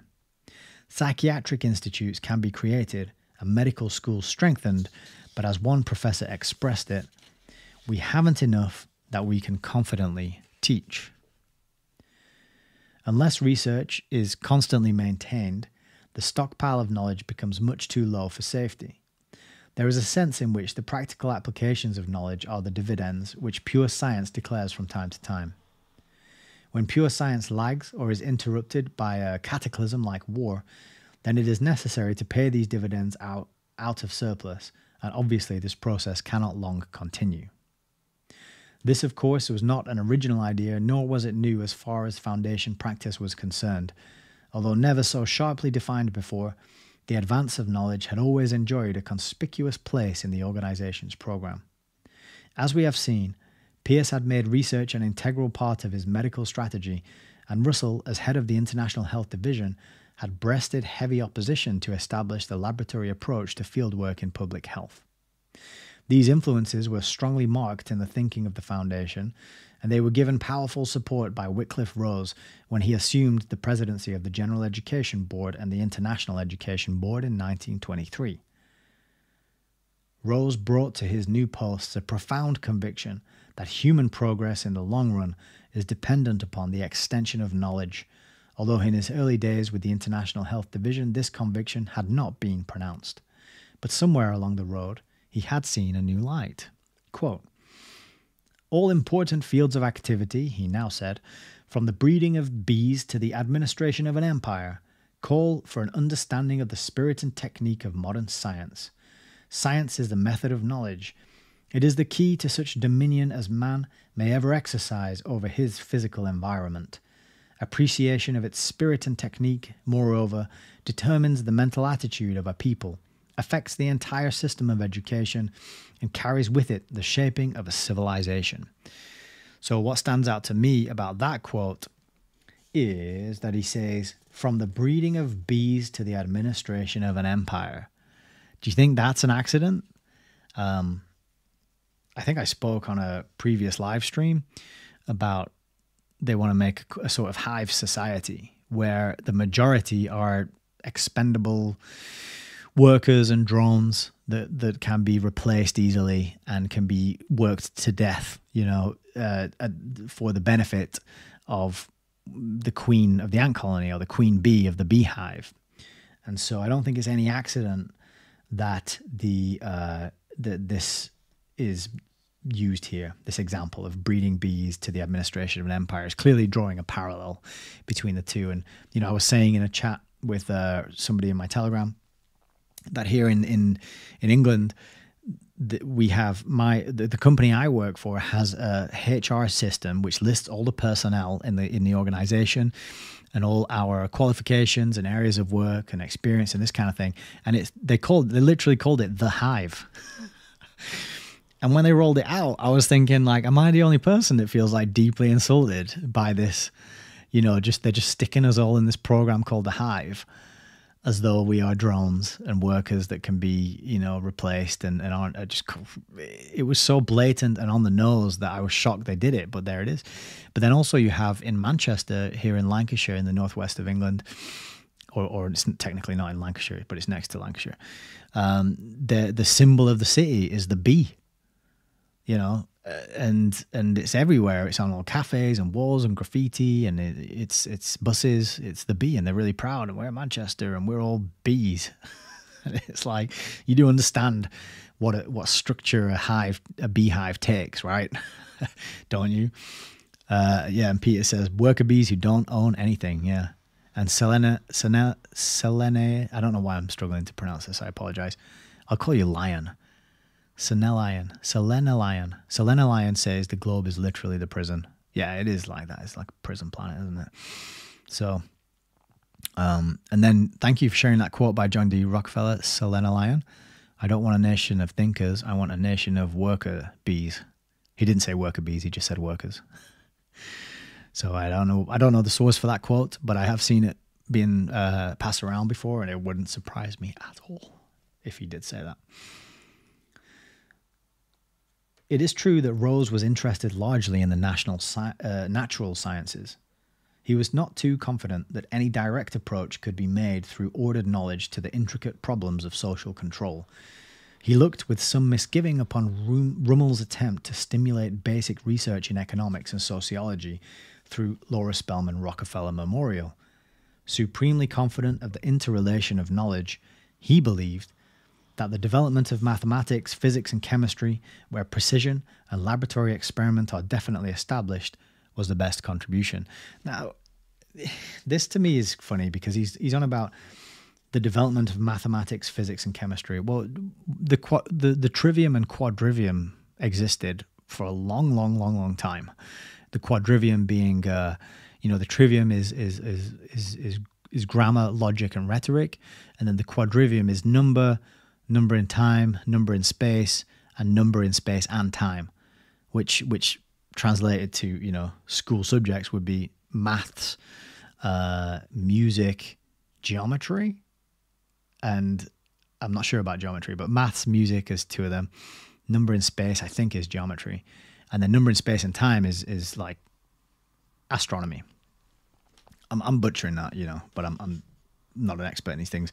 But my point is that these things existed, and I think, physics, chemistry, and mathematics were very well developed and very well understood by plenty of different cultures and ancient thinkers, and so it's this idea that, it took this massive investment in science to bring us out of some kind of ignorant dark ages where we were just banging rocks together and, picking our noses and not getting anything done. But I think there were places and cultures that had very deep grasps of these topics and concepts. Okay. Oh, I was halfway through a sentence there. So what he said, he believed that the development of mathematics, physics, and chemistry, where precision and laboratory experiment are definitely established, was the best contribution that could be made to what he reluctantly called the social sciences. He almost seemed to feel that there was some process of osmosis by which the aims and something of the mood of the fundamental sciences would by diffusion be transferred to problems of social control. It was characteristic of his intellectual honesty that he was the one man in all the Rockefeller group who opposed the reorganizations of 1928. That year, however, he reached the retirement age and he left the organization with the veneration and affection of his colleagues. Vincent retired the following year and his departure was equally lamented. New faces and new leadership took over the management. Dr. Max Mason, who succeeded Vincent as president, spoke for the trustees when he said, I just need to take a swig, excuse me.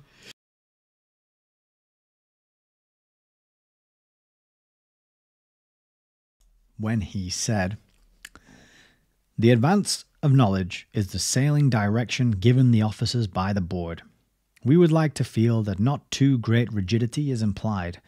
In fundamental facts, there must be research in the narrow sense, but the advancement of knowledge demands also an interest in educational processes, and in many cases the demonstration or application of existing fundamental knowledge. Knowledge is gained by applying it, and sanity and value are thus brought to research." End quote. So this whole thing about the advancement of knowledge is in and of itself the goal.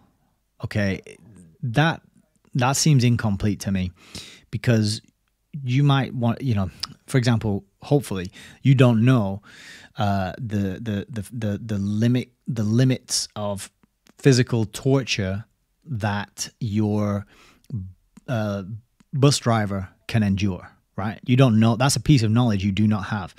According to this kind of philosophy, well, getting that piece of knowledge is a good thing because we don't have it. So if we can get that knowledge, then that is a worthwhile thing to pursue and go after. Yeah? So my point is that the pursuit of knowledge in and of itself on its own, when not tempered by morality or ethics or an intention to do good or to be benevolent, is not enough. There needs to be more packaged in with that. But they're not mentioning it or talking about it at all in this book. It's just like knowledge, more knowledge. Let's get more knowledge. Like they're addicted to it, like they're knowledge junkies or something. That's kind of my reading of it. What do you think? It was Mason, too, who emphasized the structural unity involved in the new orientation of program. It was not to be 5 programs, each represented by a division of the foundation. It was to be essentially one program, directed to the general problem of human behavior with the aim of control through understanding. Okay. Did I just read that right? It was not to be 5 programs, each represented by a division of the foundation.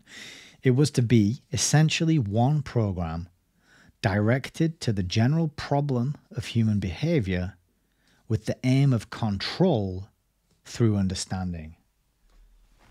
I'm just going to make a little... That's quite a revealing quote. So I just want to put a little pencil note next to it, and I'm going to put one of these little sticky tabs on that page as well. Because it's actually, when I read books, I tend to, annotate them and put these little sticky tabs all the way through so I can get back to the juicy bits and find the good quotes and the nuggets again. When I'm reading live, I don't want to interrupt the flow of the reading by stopping all the time to make notes and put these little very manly pink tabs in the pages. But if you have a look at other books I've done,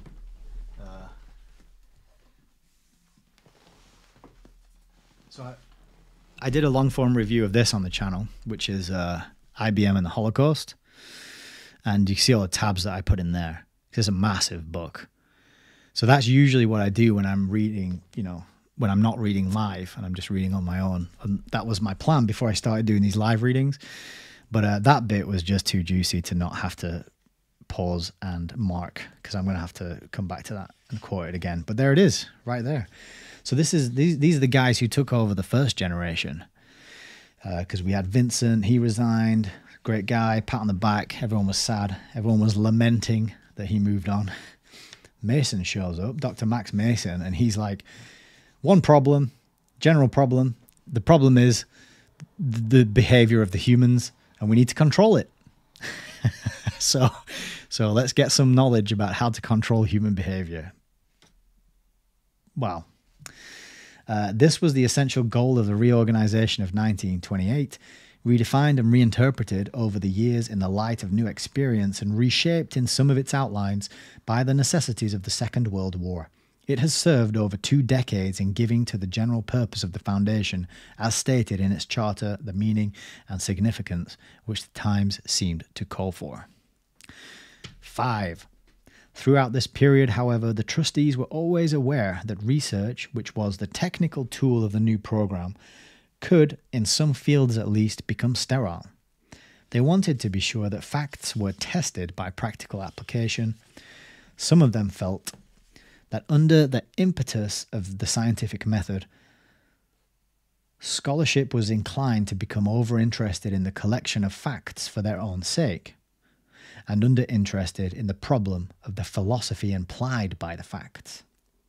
Those trustees wanted... So hang on, that was saying that some of the trustees were worried about that, right? Yeah. So some of them had the concern that I just laid out, where, you know, pursuing facts and knowledge for the sake of pursuing it could take you down to some very dark places. And some of them are saying, wait, hang on a second, just collecting facts and going after knowledge. What about the philosophy that is implied? Let's see, they're probably going to get kicked out of the Foundation. Those trustees wanted to be certain that the Foundation did not lose sight of what Professor Whitehead called totality of vision, a capacity for synthesis and integration, an ability not only to enumerate and describe, but to evaluate. In a letter to one of the officers, the president of a prominent college expressed the opinion that 9/10 of the money that foundations spent for research did not come to grips with public need. Ooh, that's interesting, isn't it? The president of a prominent college said that. 9/10 of the money. This fraction, of course, was a guess on his part, but some of the trustees were uneasy, and one of their committees reported its opinion that, quote, large amounts of money are spent by foundations and universities alike on research projects that are unrealistic, unproductive, and often unrelated to human aspiration or need. Ain't that the truth? And let's actually look up the quote for that one. So that's footnote number 4. This is chapter 11. The Foundation enters new fields. Where are the footnotes? So that just says, well, that's really boring. It just says a report of committee on appraisal and review. So not very revealing there. I thought it was going to give me the reference to a new book that I could buy, but you win some, you lose some. Another question that was raised by the trustees as the third decade of the century grew ominously black was whether the civilization which we are building can utilize the knowledge which it has.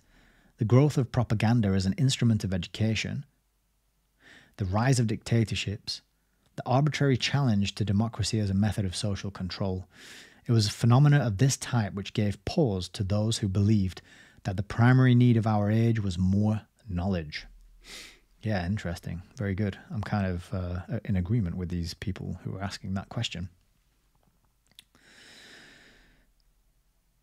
It is interesting to note how often, during this period, the trustees gave expression to this doubt. What special branches of knowledge should be enlarged, they asked.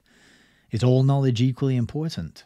Is anybody wise enough to determine the relative significance of different types of knowledge in a social order struggling for equilibrium?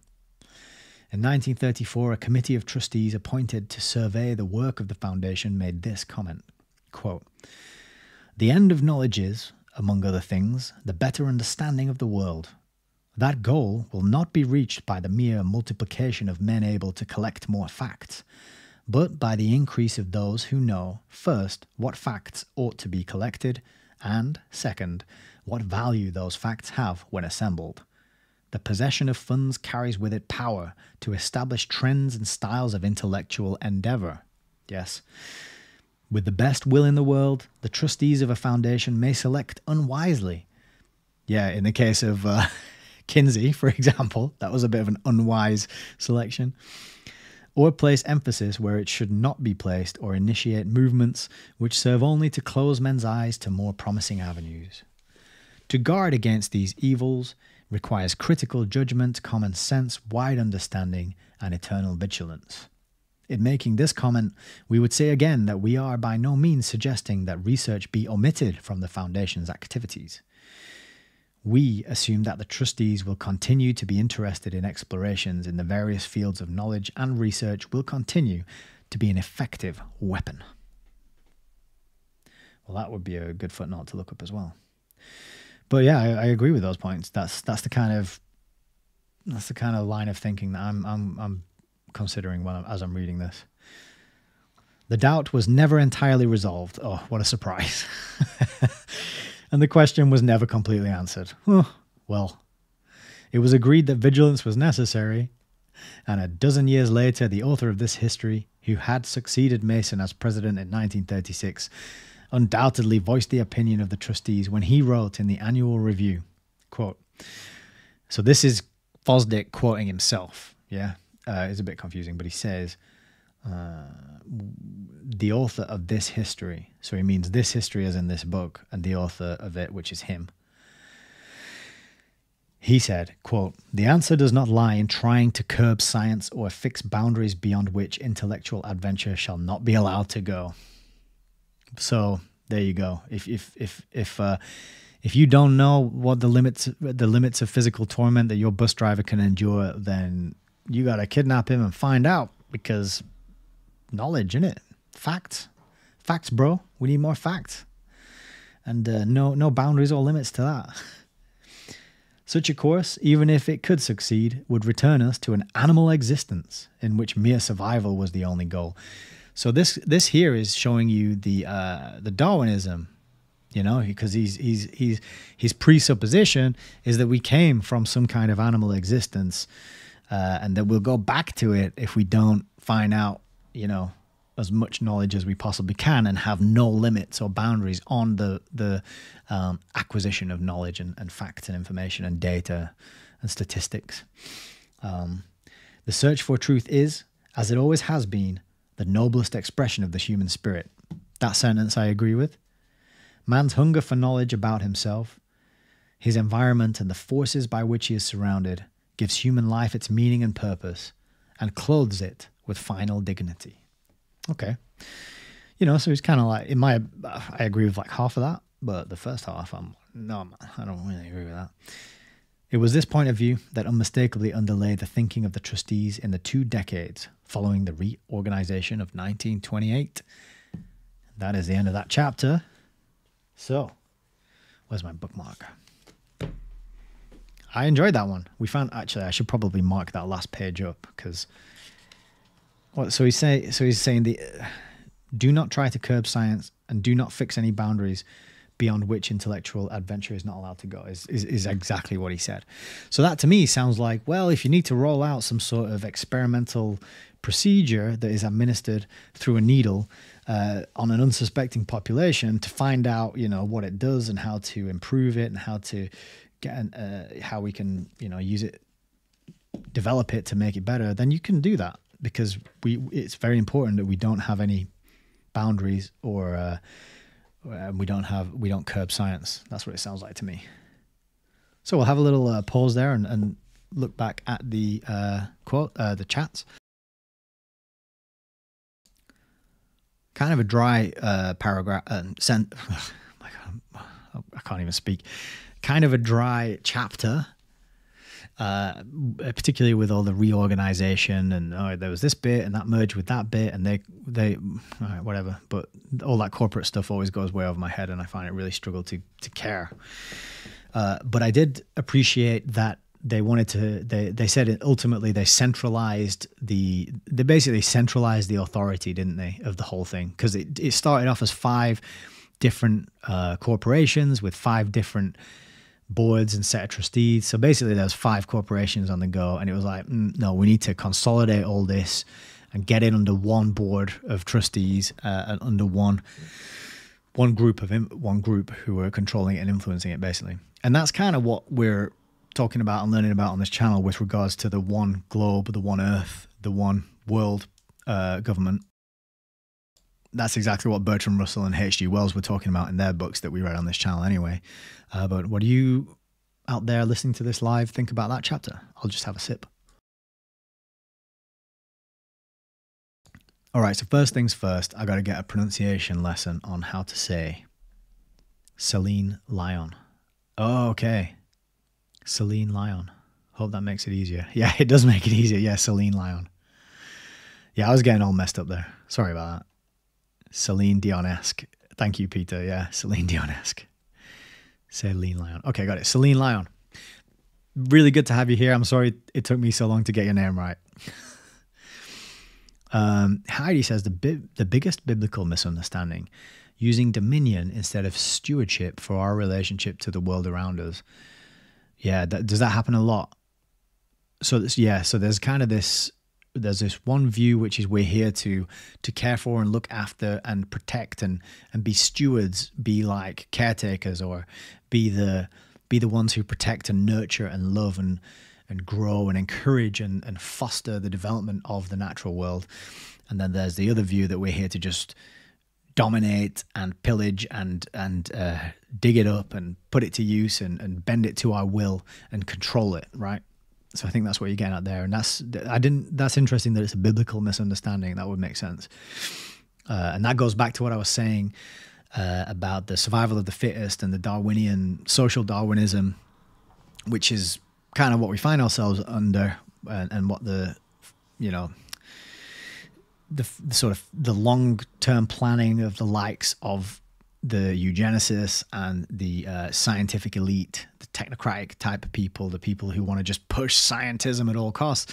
They believe in might makes right. They believe in, survival of the fittest, dog eats dog. Whereas, most of us people, normal people, not that normal has any meaning, but I mean just people living their life, going to work, paying the bills, raising their family, we tend to collaborate and cooperate. It always blows my mind that you go to a city and you've got millions of people wandering around and everyone's basically just getting on, going about their own business. You see a bit of crazy stuff every now and again, and you see more crazy stuff nowadays than, 20 years ago or however many years before that you might have been around. But for the most part, everyone just goes about their business and helps each other out, hold open a door, pick a thing up if someone's dropped it. On the whole, we're collaborating and cooperating and being, communal in that sense. William Careen, the only thing novel about modern hard sciences is the absence of metaphysics. That is a nail that you have just smashed on the head. And that conversation around metaphysics was what I started learning about, at least from Jay Dyer.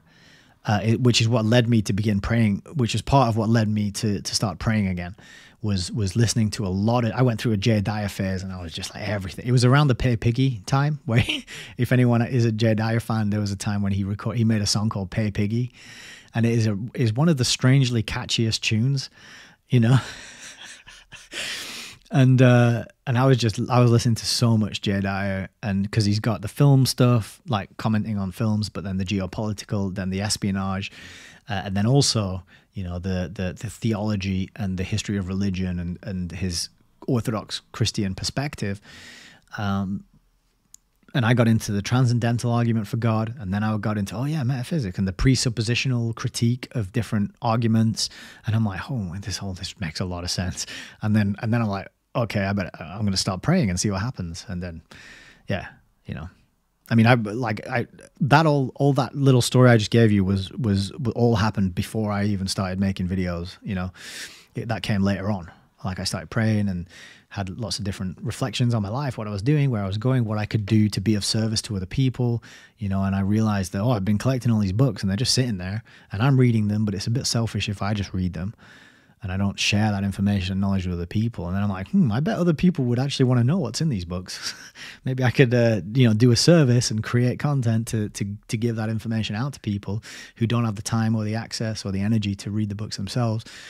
So that was kind of a little insight into my own journey. And it started with, as you said, William, that realization of metaphysics. Oh, that's a thing that exists, that's real, and it's totally absent from this worldview that I've grown up with and been given at school and been indoctrinated with. And what happens if we put it back in? Right, okay, now and boom, life just took a whole different route, which I'm extremely grateful for, you know. Heidi says, yeah, control. So that quote about control is very revealing. And and I thought you might mention this, the Gnosticism. So Gnosticism comes from knowledge, doesn't it? Gnosis, knowledge, Gnosticism. And I know that there's a tension between Gnosticism and Orthodox Christianity in particular, and all the Gnostic positions were debated and refuted back in the early days of the Christian church, of the Orthodox Christian church, by the church fathers. I haven't read any of that, and I don't delve into any of that stuff. I don't know about it, but Jay Dyer's your man if you want to know that stuff. I actually, you know, I don't know where I stand on all that stuff, but because I like learning, I love going after knowledge. But obviously, like in the example I used before, which was kind of a silly example, but you get my drift, that like there's some knowledge you just don't need to know. You know, you don't need to know like how much of a human body can you cut off it before it dies? You know, these gross, terrible things, you know, or like the Kinsey stuff, the stuff that he was trying to learn and know about. You don't need to know that. You know, how many orgasms can a young, you know, human being have? All the, I don't even want to say it. It just makes me cringe. It's horrible. So I do agree that knowledge and going after knowledge is a good thing, because I enjoy reading and learning. But then at the same time, it does need to have some sort of boundaries and restrictions. Otherwise, horrific stuff happens. And I think we're, you know, to speak to our current predicament, we're kind of barreling into this era of like the knowledge that's being collected about us at all times, and we're just giving it up voluntarily. Particularly young people, very, very sinister, very creepy, and they don't realize that they have no privacy. They're not going to ever know what it's like to have had privacy. And then the next generation will just be like, well, we just don't have privacy. It's just, and then we're in 1984 territory. We're in, Yevgeny Zamyatin wrote a book called We. And in that book, everyone lives in apartments and all the walls are glass. So at all times you can see into everybody else's apartment. And the whole thing is privacy. But if you're born into a world without privacy, you will never know. You know, they'll probably gradually delete the word privacy from the language, and people aren't saying it anymore, which means they forget that it was ever a thing. And then they'll just lose the ability to even imagine what privacy is. And they won't be able to recognize that they no longer have it, because they won't have a word for it or a concept in their mind that describes that. So I think that's kind of where we're heading, and that unmitigated, untempered desire to get more knowledge and to know more information, as described so eloquently by Mr. Fosdick here, incredibly dangerous and very revelatory about this like scientific, atheistic, materialistic, technocratic mindset that's driving a lot of the agendas and the things that we're experiencing and living through. All right, what else we got? Peter says it's important for the record, though. Paperwork trails, follow the money, good detailed stuff. And even stewardship has its shortcomings, judicial system being maritime law and economics with a focus on economics. Yeah, the maritime law, common law, the laws of the contracting, all that stuff's really, really interesting. But I'm a bit too far behind the curve to comment on it with any. I don't have anything intelligent to say about it at this point, apart from the fact that the language is really key to know what the words actually mean, what they mean in certain contexts and circumstances, what legalese is as opposed to English. In fact, I was in, if anyone watching this or hearing this is in Manchester, there's an Oxfam, and it's in Chorlton-cum-Hardy, and it's a book and CD shop. It's just books and CDs. And in there, they've got an English dictionary. It's from like the 1780 or 1790, and it's an etymological dictionary. And it's like 250 quid. And I didn't have 250 quid on me, surprise, surprise, to buy it today. But oh boy, would I like to get in there and, you know, read some of the etymology and the words and the meanings. But 1790, that might be so far back that actually none of it makes sense to me. Okay, looking good. William says, this video has been of service to me. Thank you. Thank you for being here. I'm extremely glad you're here. Something I'm not going to mention about chickens. All right. We got some lively conversation here, and I appreciate that. And that's what it's all about. It's about being excellent to each other, sharing ideas, offering opinions, and having a back and forth. You know, who was talking about pubs? Somebody was talking about pubs, and they were saying that they used to go down the pub. I think it was Nigel Watson maybe in a recent interview, and he was saying, like, before phones, he would go down the pub and his mates would sit around and you would all like argue and debate and discuss things. Not argue, but you would debate things and you would get heated and you would try and work out the truth of a matter, because that's what you were there for. You were there to sit and talk and exchange ideas, and you would have a point of view and they would have a point of view, and you would kind of like exchange that and try and come to some understanding or agreement, you know. And we've kind of lost that in many ways. We've lost the ability to tolerate being around people who think differently to ourselves. So it's really good to have this like forum and format of just like open, honest exchange of information, and always showing respect and always recognizing that every person you ever meet has something for you to learn. They know something you don't know. And so I think that's a Jordan Peterson thing. You know, everyone you meet knows something that you don't know. So every conversation exchange is an opportunity to learn, and so it's a really good way to look at it. William says buy that dictionary. That is actually something I wanted to say. Is there is ways to support the show all in the description box underneath the video, and all donations that are coming in are all going to improve the production. So, for example, this thing here, I bought this thanks to donations. I got the book cam. Prior to, I didn't have the book cam. It was just me talking and holding up books. Now I got a book cam. We can read books together. I recently got this little package, and this is, let me show you. This is a Raspberry Pi 5, tiny little gadget. It's actually a computer. Okay, and that is going to be a home server. I got a good, knowledgeable, super nerd friend who's going to help me set that up, and that's going to be a home server on which we're going to have the host. We're going to host the audio of my work, and we're going to have chat in there that's going to be private, and maybe even a website as well. So I'm kind of investing in the show and the infrastructure and the back end stuff here with all the donations, but I'm also buying a lot of books. So if you've got a book you want me to buy, then tip in the jar and I will grab hold of that and we can read it together and study it together. So yeah, that is how I would be able to, or I got to wait till next payday, which is quite a while off because I get paid at the end of every month. So yeah. But I will definitely, if it can happen and we can make it happen, I'll be going back there. So I hope no one else grabs it before me. So I'm just going to have another swig and then we can do another chapter because it's Friday night. No, it's not. It's Saturday night. But that means most of us get a lie in, unless you're getting up early for church, in which case, good for you. You should be doing that too. But let's see. I shouldn't really look ahead to see how long the chapter is, should I? But we got chapter. So we'll do chapter 12 now because the one after this, chapter 13. Check out chapter 13. Experimental biology. Oh, that's going to be a good one. You know it, don't you? But we're not there yet. We're on natural sciences, chapter 12. So let's crack on. We'll get this one done. See what's going on here. And then we'll call it a night, I think, because it is actually getting on. This is a long one. So thank you all for hanging in there and sticking it out. I hope it has been useful and informative. But there is always the replay. This channel isn't getting nuked yet, and I haven't had any strikes or videos deleted or removed yet. But I am recording them, and I am going to be putting them up elsewhere.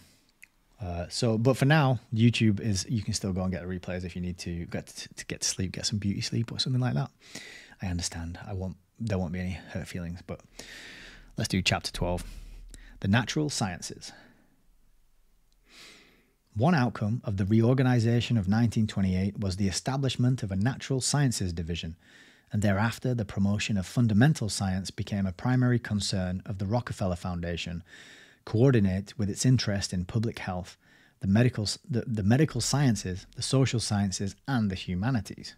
Got a little footnote. The trustees attempted to avoid divisional demarcations by passing a resolution that directors be appointed for groups of subjects rather than for specific fields like natural sciences, social sciences, etc. It was a well-intentioned gesture which had no effect. In turning its attention to this broad area of human endeavour, the Foundation was not entering unfamiliar fields. Indeed, the creation of the divisional organisation in 1928 simply systematised and extended an interest that already had been active for a number of years, first in a tentative way in the Rockefeller Foundation itself, and later in the General Education Board and the International Education Board. The present programme resulted from bringing together these three earlier streams. The interest of the Foundation in the natural sciences seems to have derived from its early concern with health and medicine. Shortly after the First World War, Dr. Simon Flexner of the Rockefeller Institute, who was also a trustee of the Foundation, began to express his growing concern of the lack of an adequate background in physics and chemistry among medical researchers. The physical sciences, and he stressed mathematics as well as physics and chemistry, are so intimately related to the advance of medicine that no organisation concerned with the latter can neglect the former. His first idea was the establishment of an institute for research in physics and chemistry, analogous to the Rockefeller Institute for Medical Research. After considerable study, this area was abandoned, and in its place a proposal made by the National Research Council in Washington was adopted. This council, which had been set up during the war to make the services of American scientists available to the government, represented all branches of science, and its membership included the nation's leading investigators and research directors. They now came forward with the suggestion that the most critical need was the recruitment and training of an adequate succession of young scientists, versed in the techniques and standards of modern research. It was thereupon jointly decided to offer a stated number of annual fellowships, the Rockefeller Foundation to provide the funds, the National Research Council to select the fellows and administer the program. The outcome of this decision was the launching of the National Research Fellowships, and that event in 1919 marks the beginning of Foundation aid to the natural sciences. 13 fellowships were awarded the first year, 6 in physics and 7 in chemistry. In 1923, the scope of the fellowships was broadened to include mathematics and biology as well, and later astronomy, geology, and geography were added.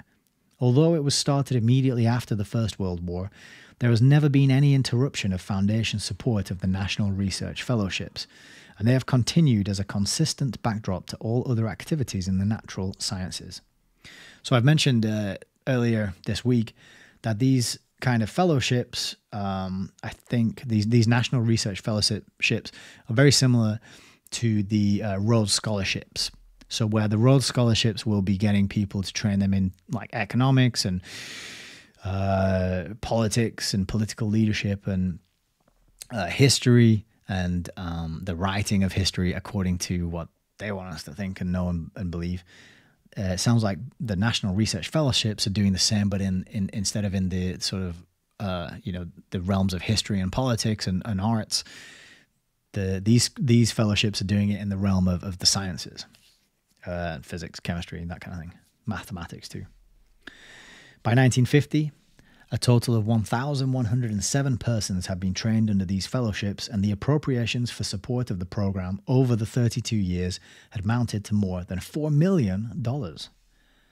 Footnote, these fellowships are not to be confused with the National Research Council Fellowships in Medicine, established by the Foundation and mentioned in Chapter 8. Okay.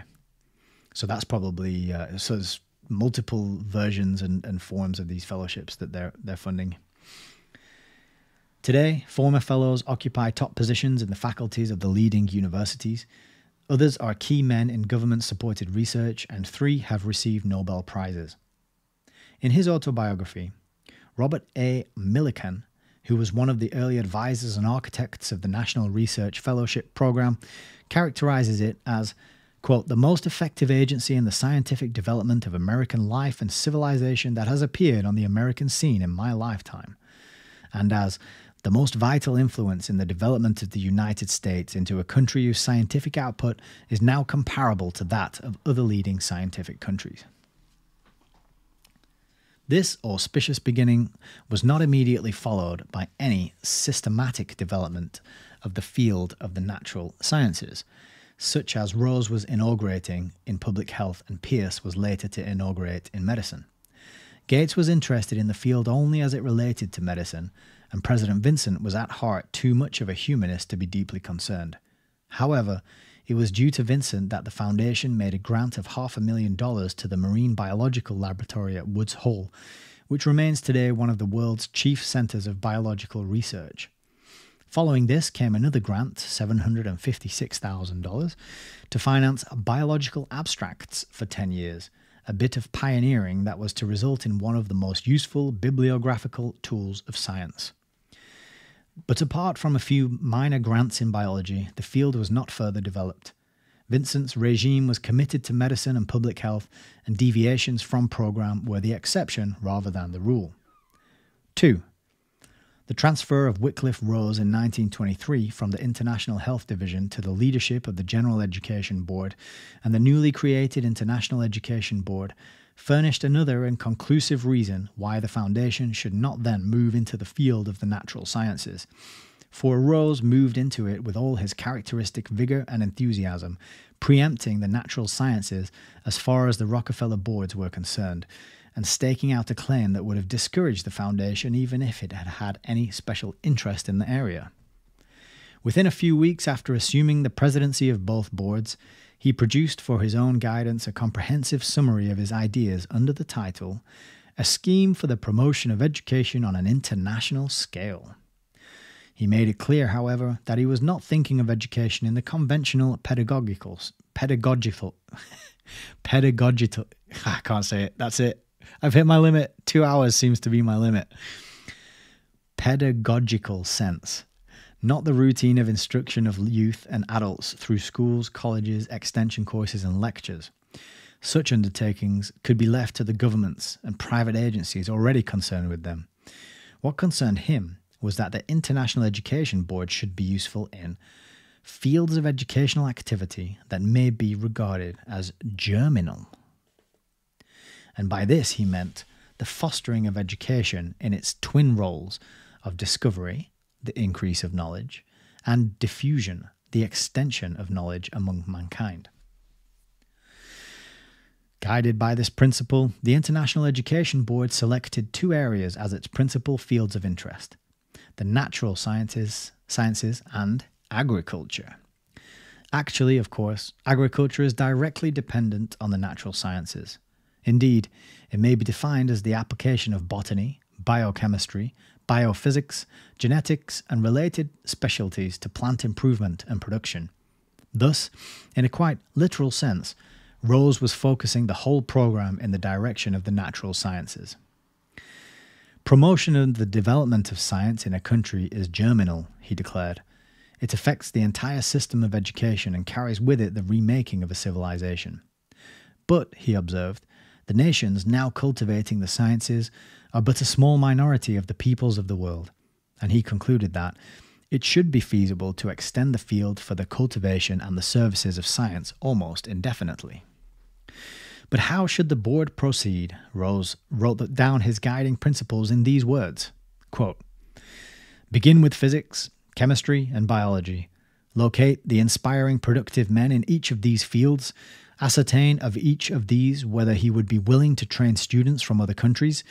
If so, ascertain how many he could take on at one time. Provide the equipment needed, if any, by operation on the scale desired. Provide by means of fellowships for the international migration of select students to each of these centers of inspiration and training. Students to be carefully selected and to be trained with reference to definitive service in their own countries after completion of their studies. This scheme became the dominating interest in Rose's life. The The program and staff of the General Education Board were, for the moment, deeply involved in their medical and southern interests, and so he was able to devote the major part of his time to getting the International Education Board established on its course. Toward the end of 1923, he left for Europe on a tour that occupied 5 months and took him to 50 universities and other research institutions in 19 countries. In each, he sought out the leading scientists, usually calling on them in their laboratories, where he was able to meet their staffs, see their equipment, and inquire into their problems. It was an extraordinary and heartening experience for these European scientists. Just emerged from the war, many of them still suffering from its privations, to have this prophet of education on an international scale come with his understanding, solicitation, and offer of help. So again, prophet, they're co-opting and using this religious language in order to, well, just give away the fact that they're just indoctrinating people in scientism and sending them back to their countries to push it and spread it there. But yeah, the prophet of education. Ground harrowed by the war, rose cold Europe, ready for new seed. Now, let me just clear my throat and have a sip.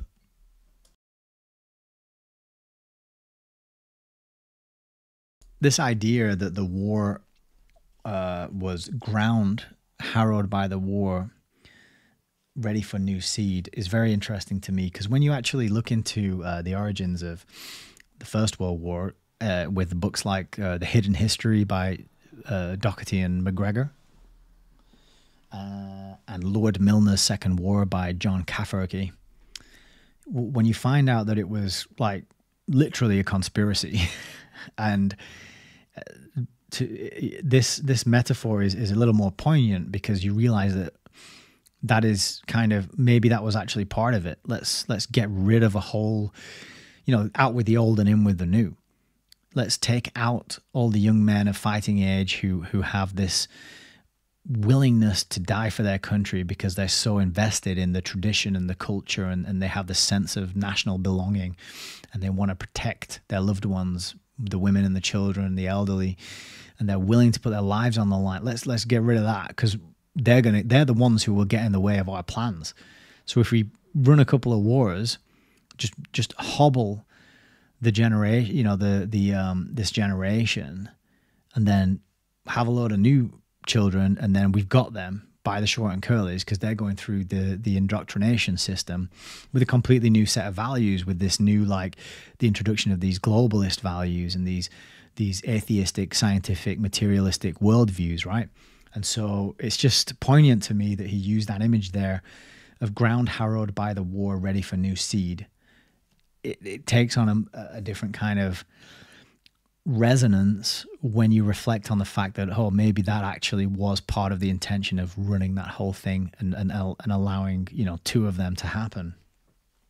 It's get rid of people, and then we can advance our plans. Because if we were trying to advance them while all these young men of fighting age were around, they might all get together and organize and stop getting in the way of our plans. This day and age, they've in certain places in the world anyway, they kind of got rid and softened and weakened due to all the clownfish antics.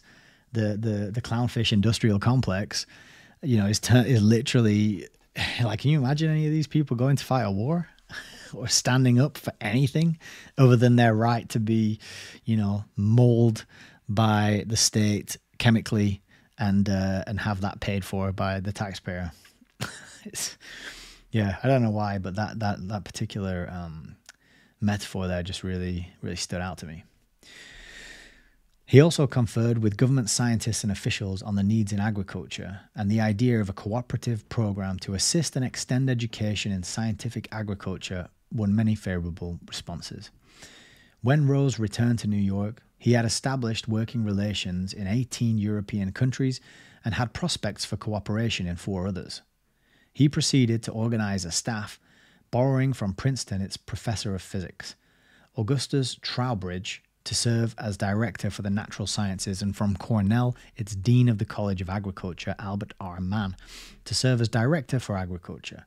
Before the end of 1924, the program was rapidly moving into action. Even earlier, While Rose was still in Europe, applicants for fellowships were appraised and the first appointments made. Trowbridge established an office in Paris, and it immediately became the clearinghouse for this unprecedented international exchange of young biologists, chemists, mathematicians, physicists, and other natural scientists. W. E. Tisdale, who had been associated with the National Research Fellowship Program in Washington, was appointed to assist in extending the idea, and he roved over most of Europe, interviewing candidates who had been proposed for fellowships. Never before had the search for superior brains been prosecuted over so wide and diverse an area. And notice they're going for superior brains, not superior hearts and guts, and because they admire and what's the word that I'm looking for? Venerate the logical, rational mind over and above the heart or the guts, the intuition and these other kind of senses that we have. So yeah, they're just interested in brains. They're not looking for people who are moral and have ethics and integrity. They just need to have a superior brain. And that superior brain also links into the preservation of the favored races, the subtitle to Charles Darwin's Origin of Species book, and all the other stuff that we've been talking about on this broadcast. So never before had the search for superior brains been prosecuted over so wide and diverse an area, and many young people of inherent brilliance and talent were discovered. Two of them, Fermi of Italy and Heisenberg of Germany, later received Nobel Prizes. Altogether, in the years during which the International Education Board was active, 509 fellows in the natural sciences were selected from 35 nations, most of them going to other... If you're getting this... Testing. Are we there? Is anything going on? It looks like we are still there. Okay, I think we're back. We got booted there for a second, but I think we are back now as far as I can tell. Yeah. My internet connection just cut. Creepy. Let me know if I'm coming through or not. I'll scratch my nose while I'm waiting.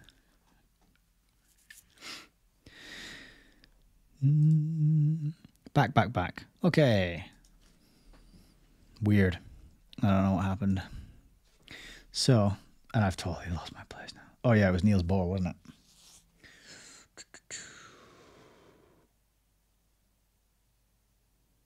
Okay, so I think we're up here. In the same way, Rose and his associates picked other strategic centers of research and training where leadership was strong but equipment or other facilities were inadequate. And by the judicious distribution of an appropriation here, a grant in aid there, and a traveling professorship in another place, they gave these institutions a greater usefulness. At no time was any consideration given to the idea of weighing the claims of one country against another and dividing the assistance on a basis of geographical balance. I'm just going to move this for a second over there because I've lost view of the chat. Okay, sweet. Let me move. Okay, I just got to move some things around because there we go. Apologies for that. Although it wasn't my fault. I didn't do anything. At no time was any consideration given to the idea of weighing the claims of one country against another and dividing the assistance on a basis of geographical balance. So this is telling you that they're already thinking in an international world, beyond borders, let's say. Always the criterion was ability. Which man, which institution, which locality offered the greater opportunity for the advancement of knowledge. One of the most promising places, in Rose's belief, was the University of Copenhagen. In addition to the Institute for Theoretical Physics, it included an Institute of Physical Chemistry under J.N. Bronsted and a Department of Physiology under August Krogh, both of which enjoyed worldwide renown and attracted graduate students from many countries. But both were hampered by overcrowded quarters and limited equipment. Here was an opportunity to strengthen teaching and research, not in one science only, but in three. So, at the same time that the grant was made to enlarge Professor Bohr's Institute for Theoretical Physics, another was voted to assist the development of Professor Krog's department into an Institute of Physiology. And 4 years later, a third grant was made for the construction and equipment of a building to house the Institute of Physical Chemistry. The Danish government and other donors, both local and outside, joined in the effort to increase and integrate Copenhagen's facilities in the natural sciences. And subsequent grants by the foundation have raised the total of Rockefeller assistance to $800,000. Copenhagen became one of the first universities to work out a close correlation of research effort between biology and chemistry and physics. Many important results have come from the juxtaposition of the three institutes, notably early applications of the use of isotopes to physiological research. Another centre that offered multiple opportunities was the University of Göttingen. It was particularly strong in its physics department, which occupied an obsolete building known as the Physical Institute, and its mathematical faculty, though inconveniently scattered among various buildings, was one of the most brilliant in Europe.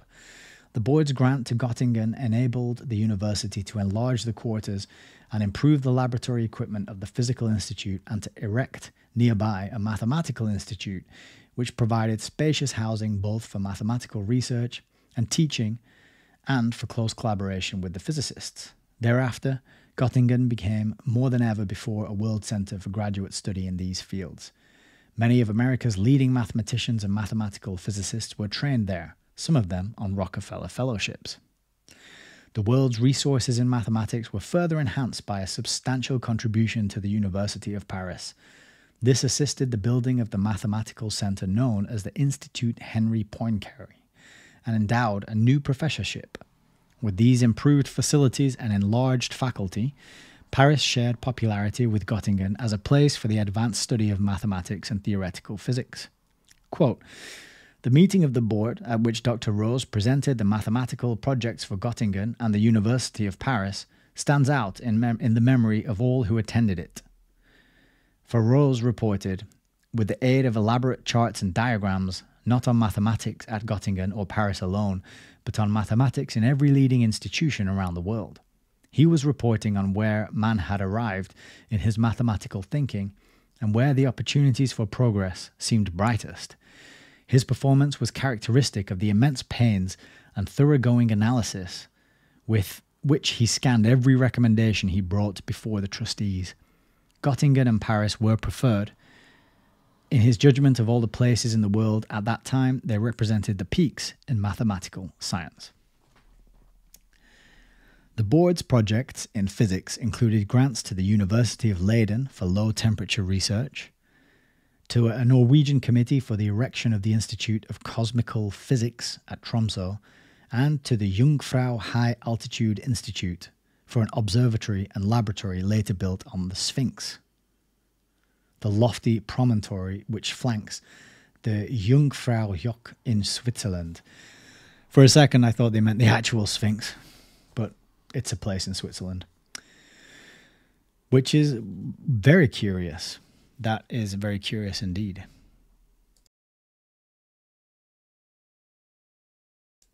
Why would Switzerland have a place called the Sphinx? What's the connection there between Switzerland and ancient Egypt? Funds given the Spanish junta for the extension of research and scientific investigations built the Institute of Physics and Chemistry in Madrid, a planting of great promise whose flowering was blighted by Spain's civil war. Several important contributions were made to chemistry. A grant to the University of Uppsala aided the Svedberg's experiments, which resulted in the development of an improved type of ultracentrifuge, an apparatus which today is an indispensable tool of research in biochemical laboratories all over the world. A larger grant to the University of Stockholm completed a fund to build a modern laboratory for Hans von Euler's studies, and this Stockholm Biological Institute is an important centre of research in enzyme chemistry. In biology, the International Education Board provided numerous items of material assistance, a biological laboratory for Harvard, buildings and endowment for biological laboratories at the University of Edinburgh and Cambridge University, a herbarium building for the Jardin des Plantes in Paris, an enlargement of facilities for the Marine Biological Station at Plymouth, England, support for the Zoological Station at Naples, a gift toward endowment of the Botanical Conservatory at Geneva, and library funds for the Society of Biology at Paris. Astronomy was not mentioned in Dr. Rose's plan to begin with physics, chemistry, and biology, but opportunities in this field were presented for consideration, and several received favourable action. A grant to the Harvard College Observatory enabled it to move its southern station from Peru to a more satisfactory site in South Africa, and provided the new outpost with a 60-inch reflecting telescope. Smaller funds were given to the National Academy of Sciences in Washington to finance a bibliography of planets, and to the University of Lyon in France for its study of variable stars. Finally, in the last year of the board's active life, a few weeks before Dr. Rose retired, the largest gift and the most magnificent venture of the entire natural science program was voted, $6 million to the California Institute of Technology for the construction and installation of a 200-inch telescope. The details of this venture are discussed in a subsequent chapter. I'm just going to read ahead, see how many more. Okay, we only got like 4 pages left. 3. Okay, part 3. While the International Education Board was thus putting Rose's scheme into effect on a global scale, the General Education Board under Rose's leadership was pursuing a parallel course within the United States. To be sure, the international program itself included several projects in that country, for example, the Great Telescope and the Biological Laboratory at Harvard, but Rose's principal agency for operation in the homeland was the General Education Board. For many years, as we have seen, this board had been making grants for general endowment, and by 1925 its gifts for that purpose had totaled $60 million, distributed among more than 200 American colleges and universities. In most of these institutions, the natural sciences, along with the other faculty departments, benefited from the increased endowment, but until Rose became president, there had been no systematic program within the Rockefeller boards specifically to help them, such as had been designed for the medical sciences. Under Rose's leadership, the board expressed its conviction that, on the whole, the progress of civilization coincides with the increase of accurate knowledge and the spread of the objective and dispassionate spirit of scientific inquiry. On the basis of this conviction, it announced that the General Education Board is now definitely undertaking to cooperate in improving the situation of the physical and biological sciences. The first fruits of this decision were a series of notable grants made in 1925 to institutions reaching across the continent. One appropriation went to the California Institute of Technology toward endowment of its teaching and research in the physical and biological sciences. Another to Vanderbilt, which was endeavoring to lift its other departments to the high level attained by its recently reorganized School of Medicine. A third gift was to Princeton, to reinforce its resources in mathematics, physics, astronomy, chemistry, and biology. Finally, the Marine Biological Laboratory at Woods Hole, which had just completed its new building, was provided with funds to finance the purchase of books and periodicals for its library. It is significant that every one of these institutions received continuing support from the board. Rose had carefully selected them as key centers of teaching and research, strategically placed geographically and marked for strengthening. Subsequent grants voted by the General Education Board within the next 4 years brought the total of its assistance to the California Institute of Technology to $2.5 million, to Vanderbilt to more than $1 million, to Princeton to $2 million, and to the Woods Hole Laboratory to $500,000. In the year 1927, the General Education Board began a series of appropriations to the University of Chicago for science departments.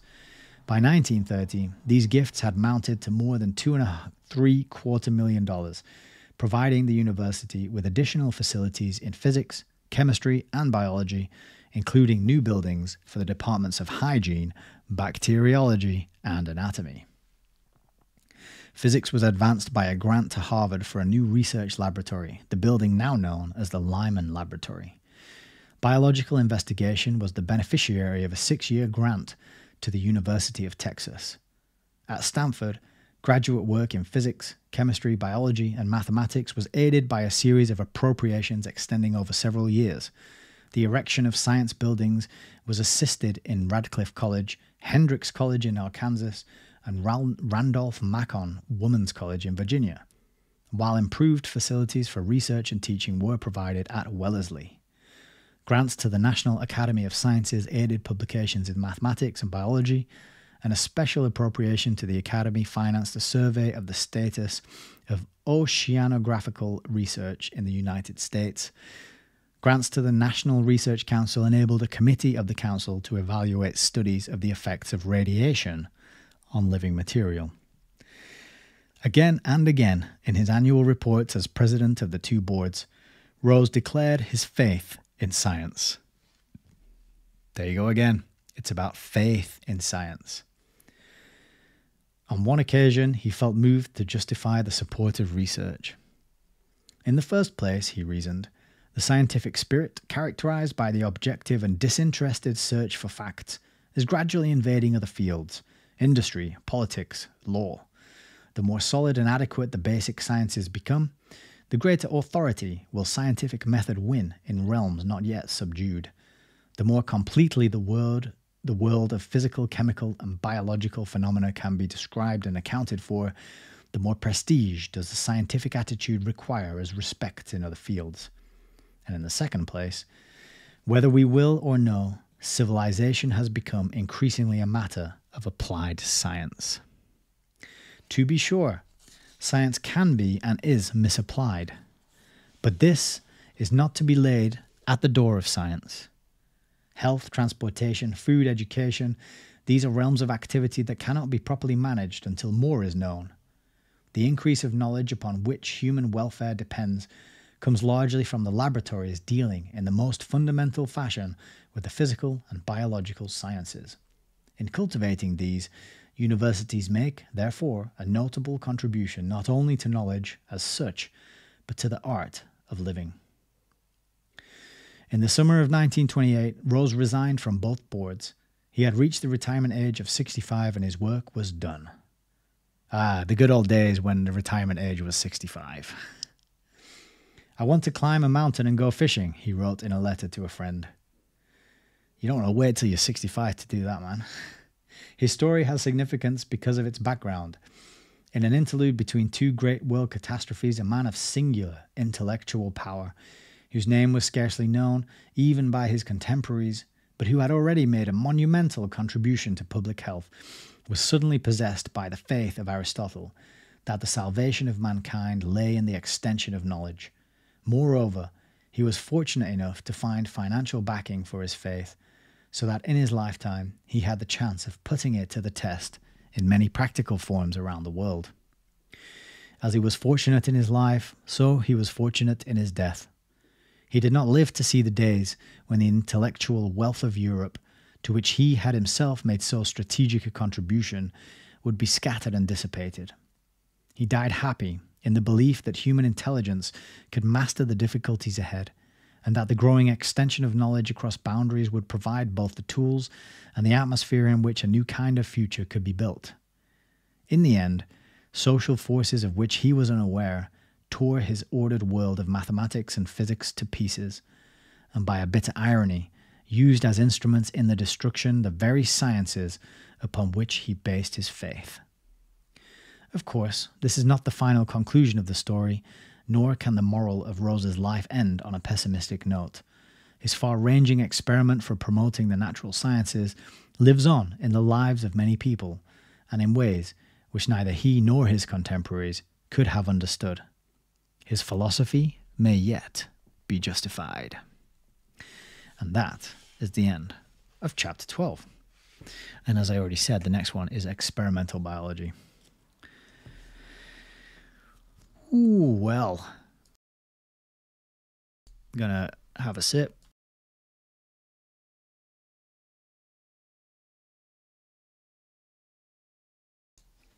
So, I am definitely gonna have to wrap this up. 2.5 hours at this time of night, and I'm starting to mess up my words and get all sorts of things wrong. So apologies about that. It wasn't quite as smooth. as I usually could be. But it's just because it's getting late, way past my bedtime. I'm usually in bed by about 9:30. If anyone's interested in that little fact, I don't know why you would be. But let's have a final review of the chat. So what's really standing out to me, though, before we go to the comments, is this mingling of religious language to describe science, talking about roses. What did he say? Like he was giving ministry to the world, and how he has faith in his science. Very much trying to put science in the place of religion. And as William, I think, very correctly pointed out, what about the metaphysics?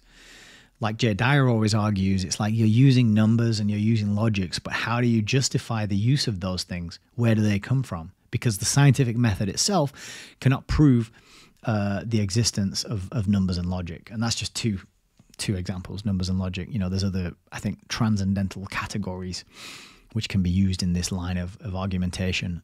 So, yeah, and that's all been done away with. The presuppositions are just that numbers exist, but this is like the silliness of the Big Bang Theory. It's like there was nothing, and then it exploded, and then out of random chaos that had no order and no purpose and no design came numbers and the golden ratio.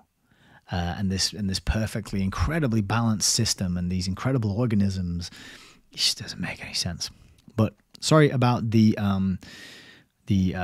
cutting out there. No, I could probably like wire my computer in. Currently, it's not wired in. Excuse me. A couple of sneezes there. Yeah, currently I'm just on a Wi-Fi connection, so I need to figure out, I need to think about getting that properly wired in so that these kind of dropouts can't happen as much. But, all right, so let's have a look. Oh, we got loads of comments. I don't think I'm going to have to get through all these. So I'm happy for you guys to be going backwards and forward on different topics. I'm very glad that people are talking about these important things, because it is.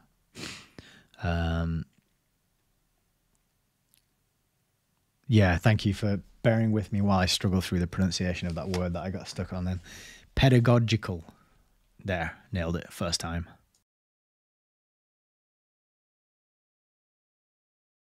So my nose is running and my internet's struggling, and I'm sneezing and whatever. So I think it's time to wrap up. Yeah, looks good. Intentional. There's a guy that goes, yeah, so Heidi, you said there's a guy that goes into all the fishy stuff in Switzerland. I've been listening to that guy, not all of his stuff, but it's very, very intriguing. Giureh in capitals with full stops between each letter, I think is his Giureh. Something like that. His channel is really interesting because he's there, he's filming the videos, he's showing you the symbols and the carvings, and very, very fascinating stuff. Oh, I've still got the book cam on. Apologies about that. Okay, Rachel Wilson. LJ says William says Rachel Wilson's book was poignant in exposing the occult roots of feminism. That's one I really need to get. Definitely need to get that. LJ, glad I didn't miss too much, but we'll go back. Thanks again, Nick. You're very, very welcome. Gwen says, very well read. I couldn't read for that long. Take practice. Practice makes better, So, and then, yeah, Ethernet connection, much better to have. Yeah. So that's it. That's what we're doing. We're trying to build this as we go along. There's a good metaphor Richard Grove uses, which is like you jump out the plane and you build the parachute on the way down. And that's kind of what we're doing here. We just started doing something, and then we're just going to make it better as we go along. And you are all, the key critical element here. We're really trying to, I'm kind of envisioning this as a sort of research community, a learning community, the sharing of resources, particularly in the Telegram group. We've got lots of things coming in there, lots of links, and we're looking up documents and sharing ideas and throwing comments back and forth, because I think, none of us has the full picture.